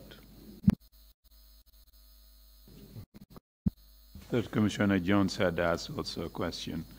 Yeah, you're reminding about that? Yes, okay. Commissioner Jones asked this question about the arms. Perhaps Commissioner Jones can just repeat the question, please. Yes, the question was at the disbandment of the gendarmerie, who decided which officers went to the army and the police, and the second one, what happened to the weapons? All right, as I mentioned earlier, the gendarmerie was not that much heavily armed. Okay, for the choice, it was left to the officers to choose where to go. And I said only 2 commissioned officers choose to go to the army, and a sergeant and few other ranks. Not much went to the army. Almost all the gendarmerie stayed with the police. I now resume my examination of the witness. On a point of clarification on this answer you have just given. I recall in your earlier testimony, you suggested that the military police in the gendarmerie moved to the army. Did they move as a unit, or only a few men from the military police unit went to the army? I can say that 90% of the military police went to the army. Thank you very much for that clarification. Earlier on, you testified about July 22nd, and your testimony went as far as events that happened at Gambia High School, when at this point you were able to talk to Lieutenant Lieutenant Bineminte, who was at that time the commander of the mobile unit that was deployed. And he also agreed to join the group, and then he also and his men turned their berets upside down. Unlike the police, they were not disarmed. Is that a summary of what has happened? Correct. Can you now tell us what happened after that? From Gambia High School, now that this group has joined the larger group, what happened? When we read it roundabout, we divided into 2 groups. Edward and Minte and Sonko and Jaju, they went through Independence Drive going towards State House. Okay. Point of clarification here. The group that you met at the bridge, it comprised, you said, Captain Momodu Songbo, Lieutenant Yaya Jame, and Sub-Lieutenant Edward Singate, correct? As I said, they went. No, could you answer that question? That is the group you'd met with at the bridge and discussed? Correct. Who was senior in rank amongst them? Sonko was senior in rank. He was captain. Was Sonko in charge of the group or not at that time? No, Sonko was not in charge. Sonko, one can call it as a draftee. He just came and joined, maybe willingly or unwillingly, because all those who were within the group were battle ready. What do I mean by battle ready, dress battle ready? They were in full gears, and as I said, the webbing belts and AK-47, three magazines on the AK-47, and Sonko was wearing just a camouflage shirt, a trouser, boots, and holding a pistol. So that one was not battle ready. Then he was not initially with the people who left. Who left where? Who left Yundum Barracks. And in my interaction with them, it has proven that it was Yaya, Yaya who was in charge. So this group, together with those, the reinforcement from Bakau that came, was added to the group, joined the group, and those who were in the ambushes were disarmed. Now Lieutenant Bineminte and his group also joined. You arrived at Independence Drive. One group went through Independence Drive, and where did the other group go to? The other group, it was as officers, myself and Yaya, that I can recall, and the others. We went through Marina Parade. How was it decided that at that junction of Independence Drive and Marina Parade, you separated into two groups? How was that decision made? I made the decision. And what did you say to them?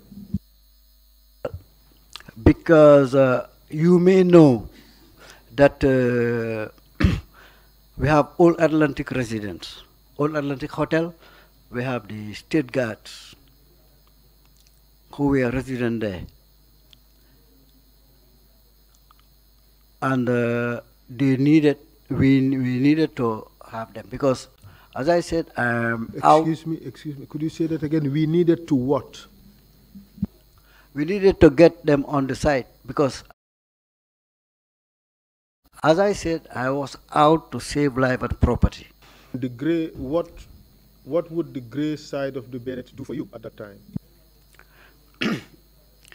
The grey side of the beret shows to others that I am not part of the coup group at first sight. So that made it possible for those in defensive positions to accept you. Is that what you're saying to us? Correct. And that would give you the opportunity to go and talk to them without being fired at. Correct. So why did you make this decision to have a part of the group go through Independence Drive and then another part go through Marina Parade? One shouldn't put all his eggs in one basket. It was strategic. Strategic, aim at what objective? Objective was taking State House. Are you suggesting that at the time you felt that if one group if the entire group took one route, that would not be the best course of action? Is that what you're suggesting? Correct. When you decided to split the group into two, did the other officers have any objection to it? No. Duly complied with your suggestion? Yes. Was it an order or a suggestion? Well, it was not as an order per se, because I showed them the possibilities. It makes more sense to be in two groups, one Independence Drive, one Marina. Okay. And you and Yaya Jammeh and that group, you went through Marina Parade. And what happened along the way? When we arrived at the NSS, he wanted to storm the NSS. Then I told him, don't waste your time. These people, they are nothing right now. Because if they were effective, you will not be here. All their intelligence is nil. Already you are here. They have no weapon, they have nothing. Just leave them alone. Let's go. And when we arrived at the army headquarters, there was no one, only the guard. There was no officer, only one sergeant, the guard commander, and his men. He came out. Was he armed at the time? Yes. Who approached him first? I, because I was in front. What was the distance between you and the rest of the group? It was about 20, 30 meters, because it's in a built-up area. And did you have a conversation with this lone sergeant who was there guarding the establishment? Yes. And what did you discuss? I told him about the situation. He said that now he knows why there is no officer who reported on duties. What exactly did you tell him? I've told him that at this present moment, we are moving to take over the State House. Then it's a coup in progress. Did you ask him to join? I do, but we asked him to stay and guard the army headquarters. Before you left, did he assure you of his support? Yes, he did. And what happened after that? After that, it was just a stone throw to the old Atlantic, not far away. They were watching us, and I can fully remember that it was Corporal Seydi Khan, he was a former gendarme who was on guard. At that time, what was the old Atlantic used for? It was a residence for this, one of the residents for the State Guard. We have more of outriders living there. At that time, was that place staged for a defense, as a defense position? Well, tactically, it was not a good defensive position, but they were defending their resident. Because their defense is just for that portion. It was a defense nonetheless? Yeah, it was a defensive position, yeah. So you mentioned one person called Seydi Khan. Yes. Did you see him when you approached that place? Yes, I approached him and I spoke to him. He told me that I asked him, who is the guard commander today? He said, it's Lai Baji. I told him to call Lai Baji. He shouted at Lai Baji, who was in. Lai Baji came. Lai Baji was a former field force turned to gendarme, and I know him very well. We know each other because he was my drill instructor, one of my drill instructors. I spoke to Lai Baji, explained to him. He said, no, they didn't agree. Then I told him, you, Lai, how can you defend here? What do you have? AK-47, one magazine? What else? Each AK-47, one magazine? At your armory, you know that I know what is there. There is nothing. Then I told him the reinforcement that you were waiting from, I forgot the name of the barrack, but behind MRC. I told him, did they come? He said no. I told him they're here. He looked at them and saw his own people, his reinforcement. Then I spoke to him in Jola. They spoke, they opened the gate. We went in, and I told him to call Lantombong. Then Lantombong was twice here to Kababajo. Kababajo was already the boat with the president. At that point in time, who was the most senior officer commanding State House? Lantombong, Tamba. Then when you went inside Old Atlantic with Yaya Jami and others, what happened? I called Lantombong and he passed me over the phone. Who called Lantombong? Laibaji, the guard commander. And who spoke to him first? I spoke to him first. And what did you say to him? I explained to him the situation, what happened, what is in progress. And I showed him that, well, he has no chance to put up a fight. One, he doesn't have the ammunition. Two, he doesn't have the men. Three, he doesn't have the firepower. And he's not expecting any friendly forces for reinforcement. He has no reinforcement coming in. And there is no means that the door cannot be a security for them because of the weapons that are with the insurgents. Just one RPG is enough to open the gate. So to save life and property, the best thing is for him just to join. And I told him, moreover, who are you defending, the State House or where's the president? Because already I knew the president was there. He said he left. I told him, if you want to lose your life, try. But we are coming. And if we come, I gave you 5 minutes to open the gate. If not, we will open it ourselves. Then Yaya asked me to talk to, he asked me the phone and Yaya spoke to him in Jola.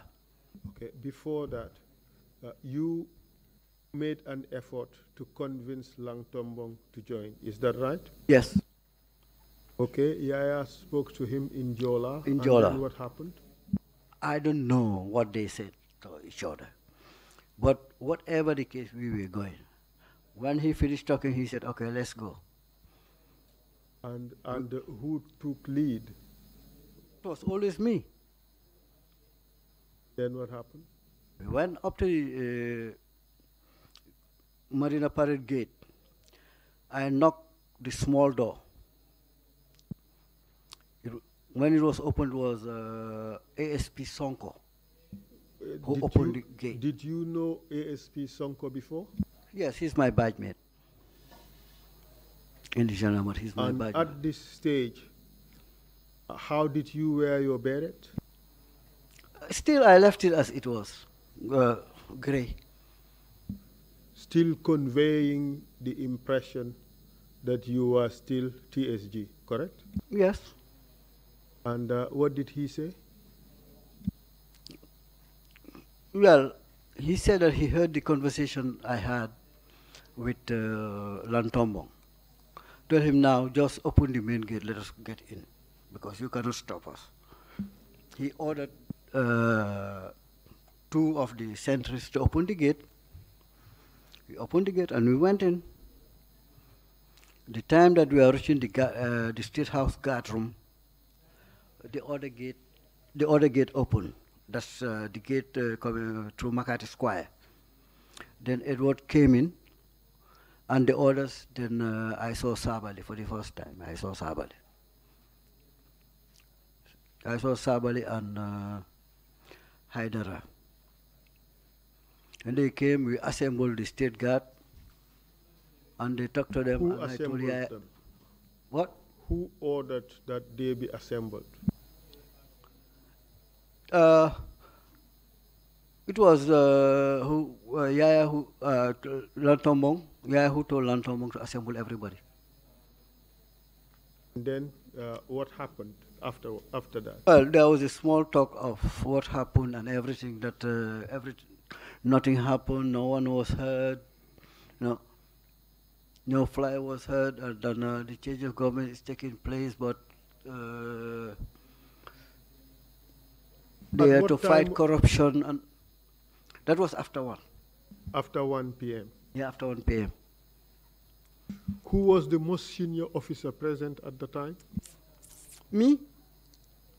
I was the most senior officer present. And what happened after that After meeting you had? From there, I told Yaya and Edu, or I told them, well, I gave you the state house, I'm finished. Then I walked, on my way, I walked through, I went to the police headquarters. And what happened there? When I went to the police headquarters, just explaining to other officers what happened. Because everybody was there, not doing anything. Then at the police headquarters, did you see Chongan this time? yes, I saw him. Did you have a conversation with him? Yes. And he Can told you me that tell us about it? he told me when he saw that he couldn't do anything, he had to go through the mangroves, to Tobacco Road. Came back. I met him first I met him at the fire station, at the firehouse up.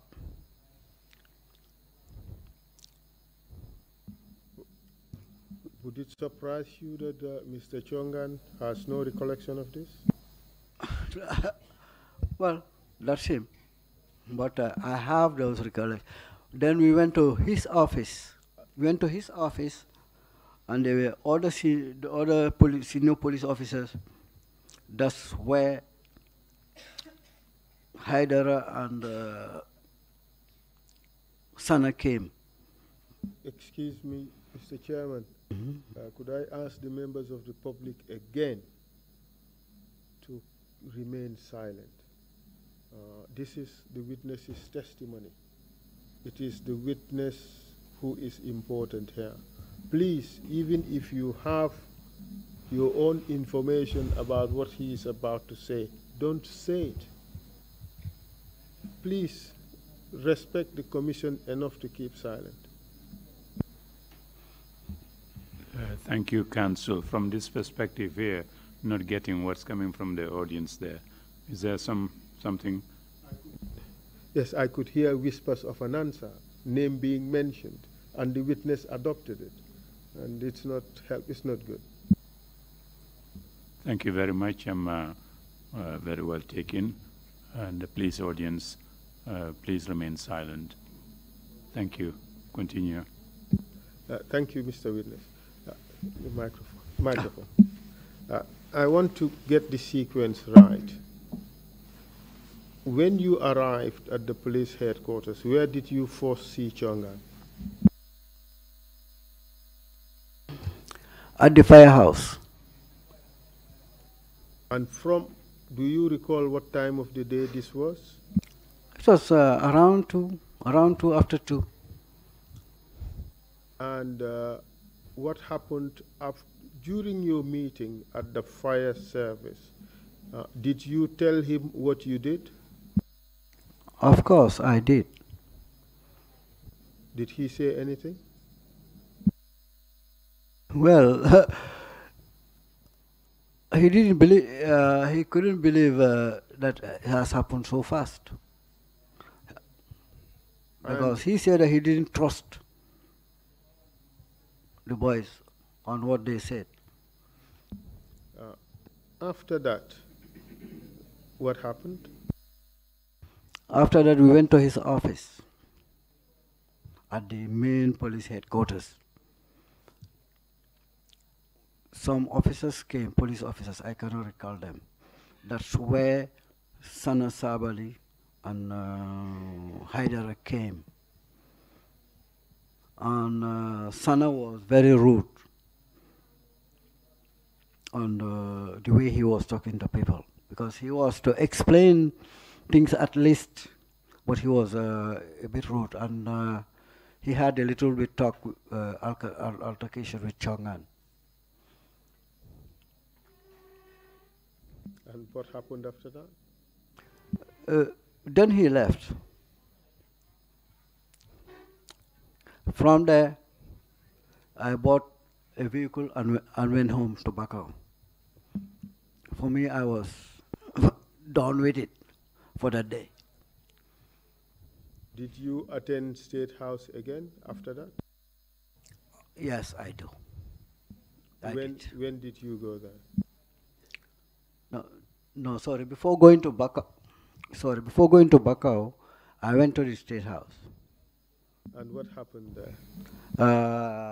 Then there's this Dr. Yai. What's his name again? Which service did he belong to, if any? To the army. I think he's Pachak. Oh. He was a medical doctor, Jai. Medical doctor Jai Pachak from the army. I think that's what you said, right? I think his nickname was Pachak. Yeah. And what happened there? Then we're sitting in the main. Tell us who was present. There was Dr. Jai. What was his rank at the time? Commander. Major. It was Yaya, Sadibu,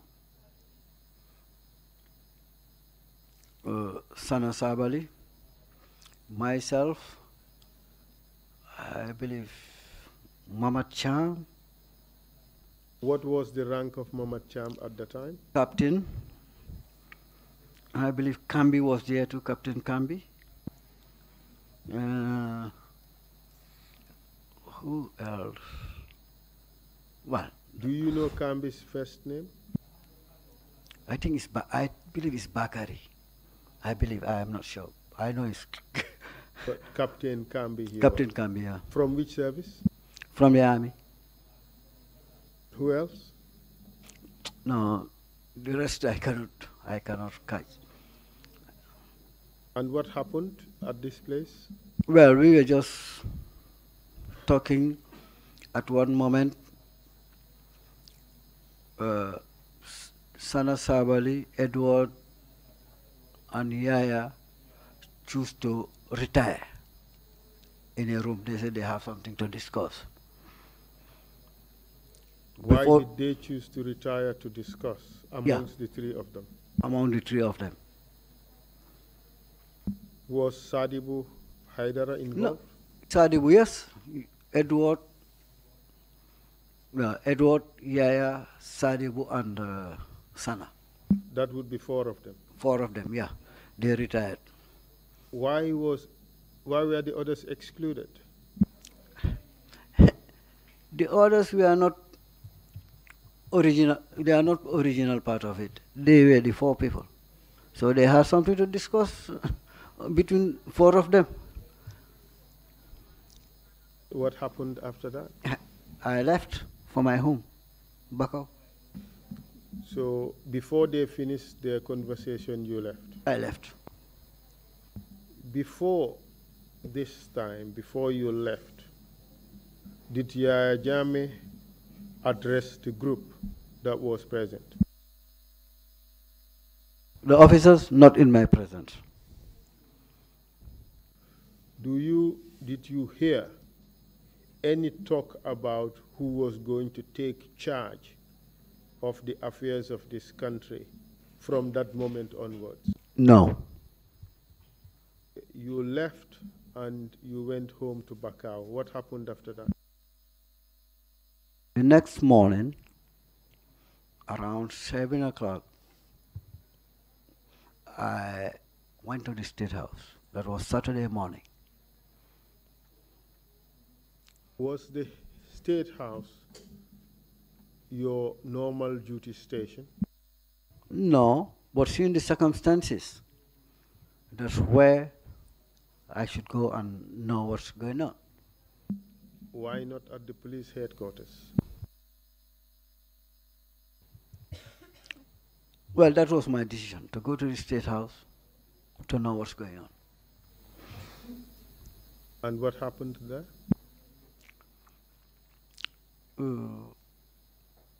Then we moved to there used to be, I don't know now, a small hut by the School of Nursing. small hut. We moved around there. Who moved there? Yaya, Edward,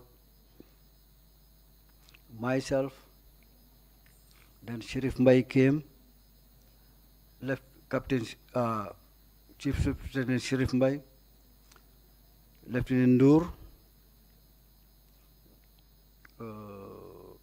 Pambai,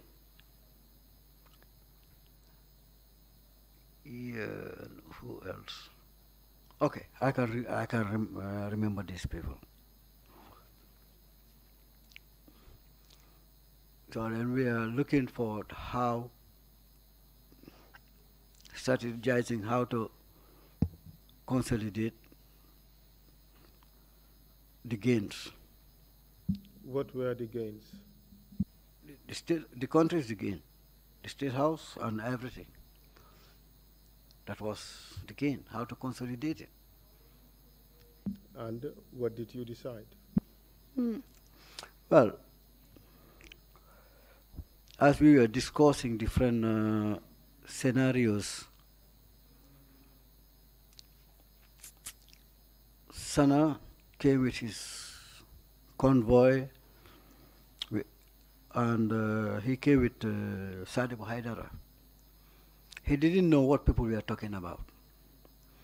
He just came, rushed, and started shouting, "People are walking and you are sitting here." I got mad and I insulted his mother.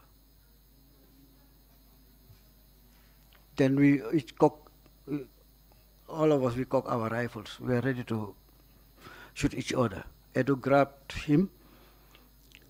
Edu and Edu and Sadibu grabbed him. Yeah, grabbed me, because we were going to fight. So then we made peace, talk, and we settled it. At this stage, was a council set up? No. At this stage, was leadership defined?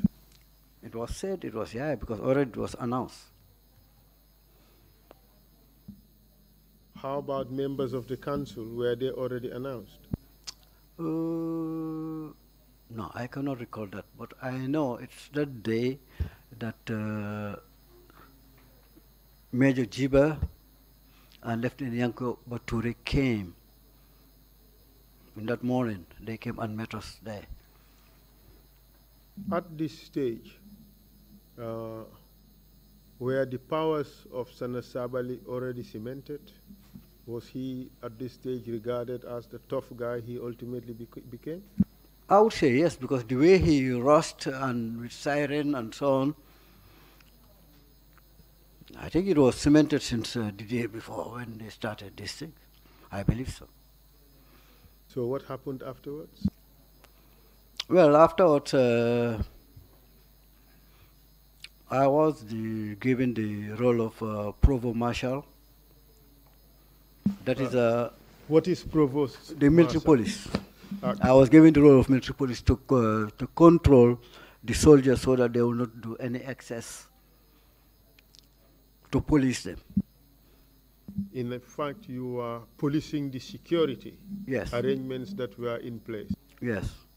And those security arrangements were put in place to consolidate the gains, correct? Yes. So in a sense, correct me if I'm wrong, in a sense your responsibility was to further strengthen what was already achieved. Yes. Which was at this stage an overthrow of the constitutional order. Yes.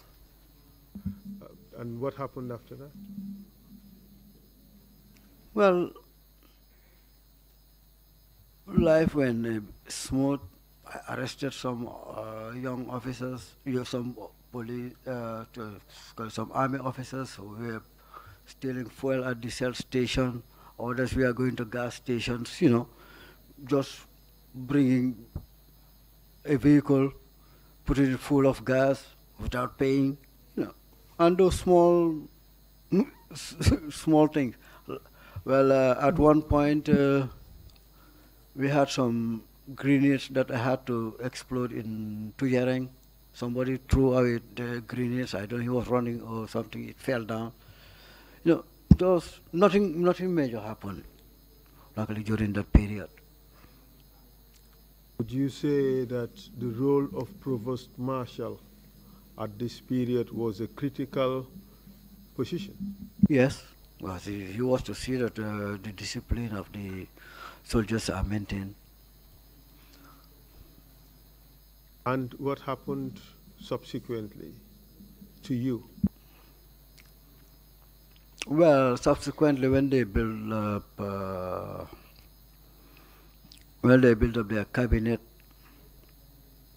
and others, I went back to Fire Barracks. Were you given the position you were promised? I didn't ask for any position, and I rejected it at the bridge. I told you I don't want any position. I don't want any cabinet position. I don't want it. That was not why I was joining them.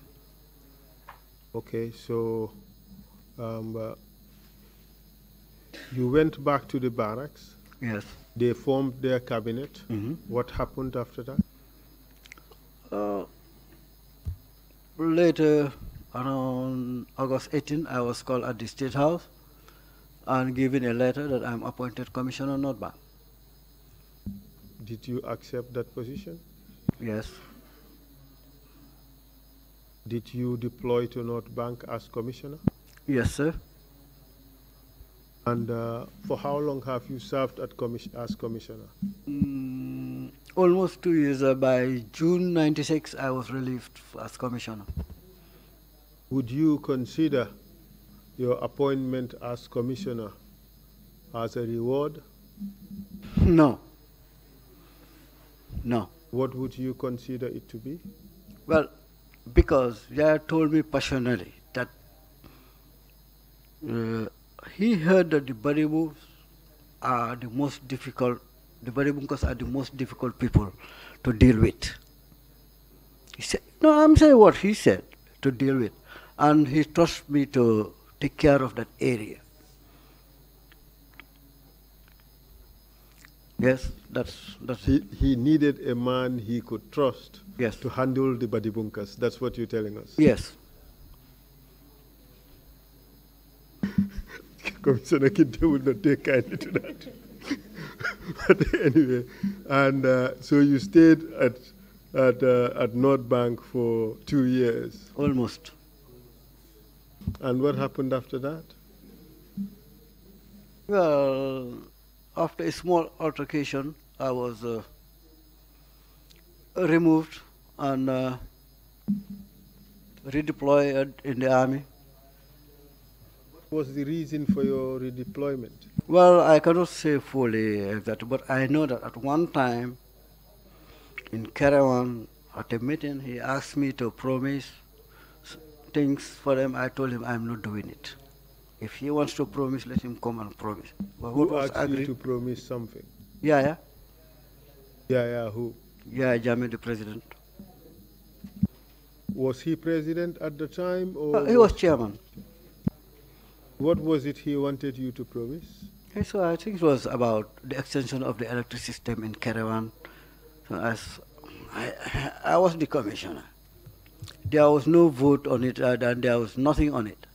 And previously, before even leaving, he said that we shouldn't promise people anything. So why should I promise? And I didn't see any way to deliver it. If he wants to promise, let him come. He's coming to talk after me. Let him do the promise, not me. I'm not doing it. So, and you were removed? I think that's one of the things. That's why I was removed, because. Were you redeployed somewhere? Well, I was redeployed to the army. As what? As a major. Then a week later, I was redeployed to the police again to form up the PIU. What happened after that? Well, after the PIU, I was deployed at the dog squad, at the command of the dog squad. Then on October, I think 1999, by executive orders, I was dismissed. Was that the end of it for you in the service of the country? Officially, yes. You were never reinstated? No. Let's try to recap what happened between in July 22nd, 1994. You received your orders to Sutankel. You went to the bridge. You modified those orders. You negotiated with Jame and his followers. You agreed to join them. Correct? Yes. Reinforcement was sent from Bakau. You convinced them to join. Reinforcement for the presidential guard. Let's make it a little bit different. Yes, that's what I meant. Reinforcement for the presidential guard came forward. You convinced them to join. You convinced your own group to join. You convinced all the people set in the ambush to join. Confirm by saying yes or no. Yes. You convinced the last defense, Lieutenant Bineminte and his group to join, correct? Yes. You also convinced the lone guard you found at military headquarters to join, correct? Yes. You also convinced the state guards at Atlantic Road, at Old Atlantic Hotel to join, correct? Yes. You encouraged Langtombong Tamba to give up State House and join, correct? Yes. And the officer you found at the small door at State House, you convinced him to join, correct? Yes. You convinced them to open the gates, correct? Yes. No further questions?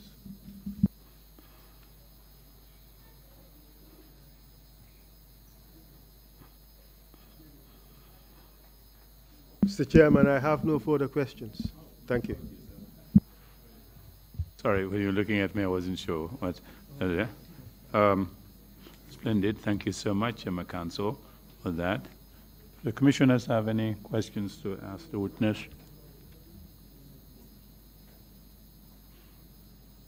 Yes, Commissioner Carr. Thank you. In your statement on page 10, you mentioned that one of the causes of the coup was loss of confidence in the government. Was that both in the military and the general population, or?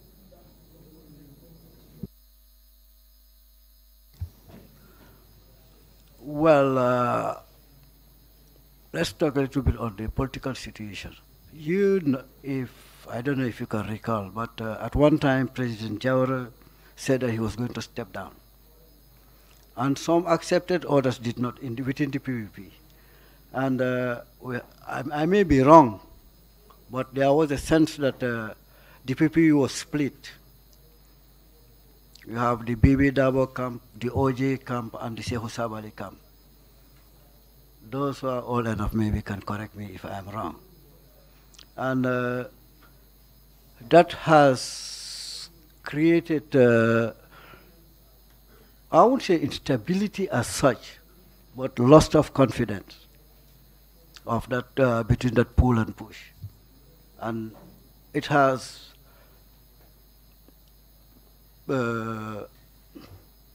facilitated, it's one of the things that facilitated all this coup and so on.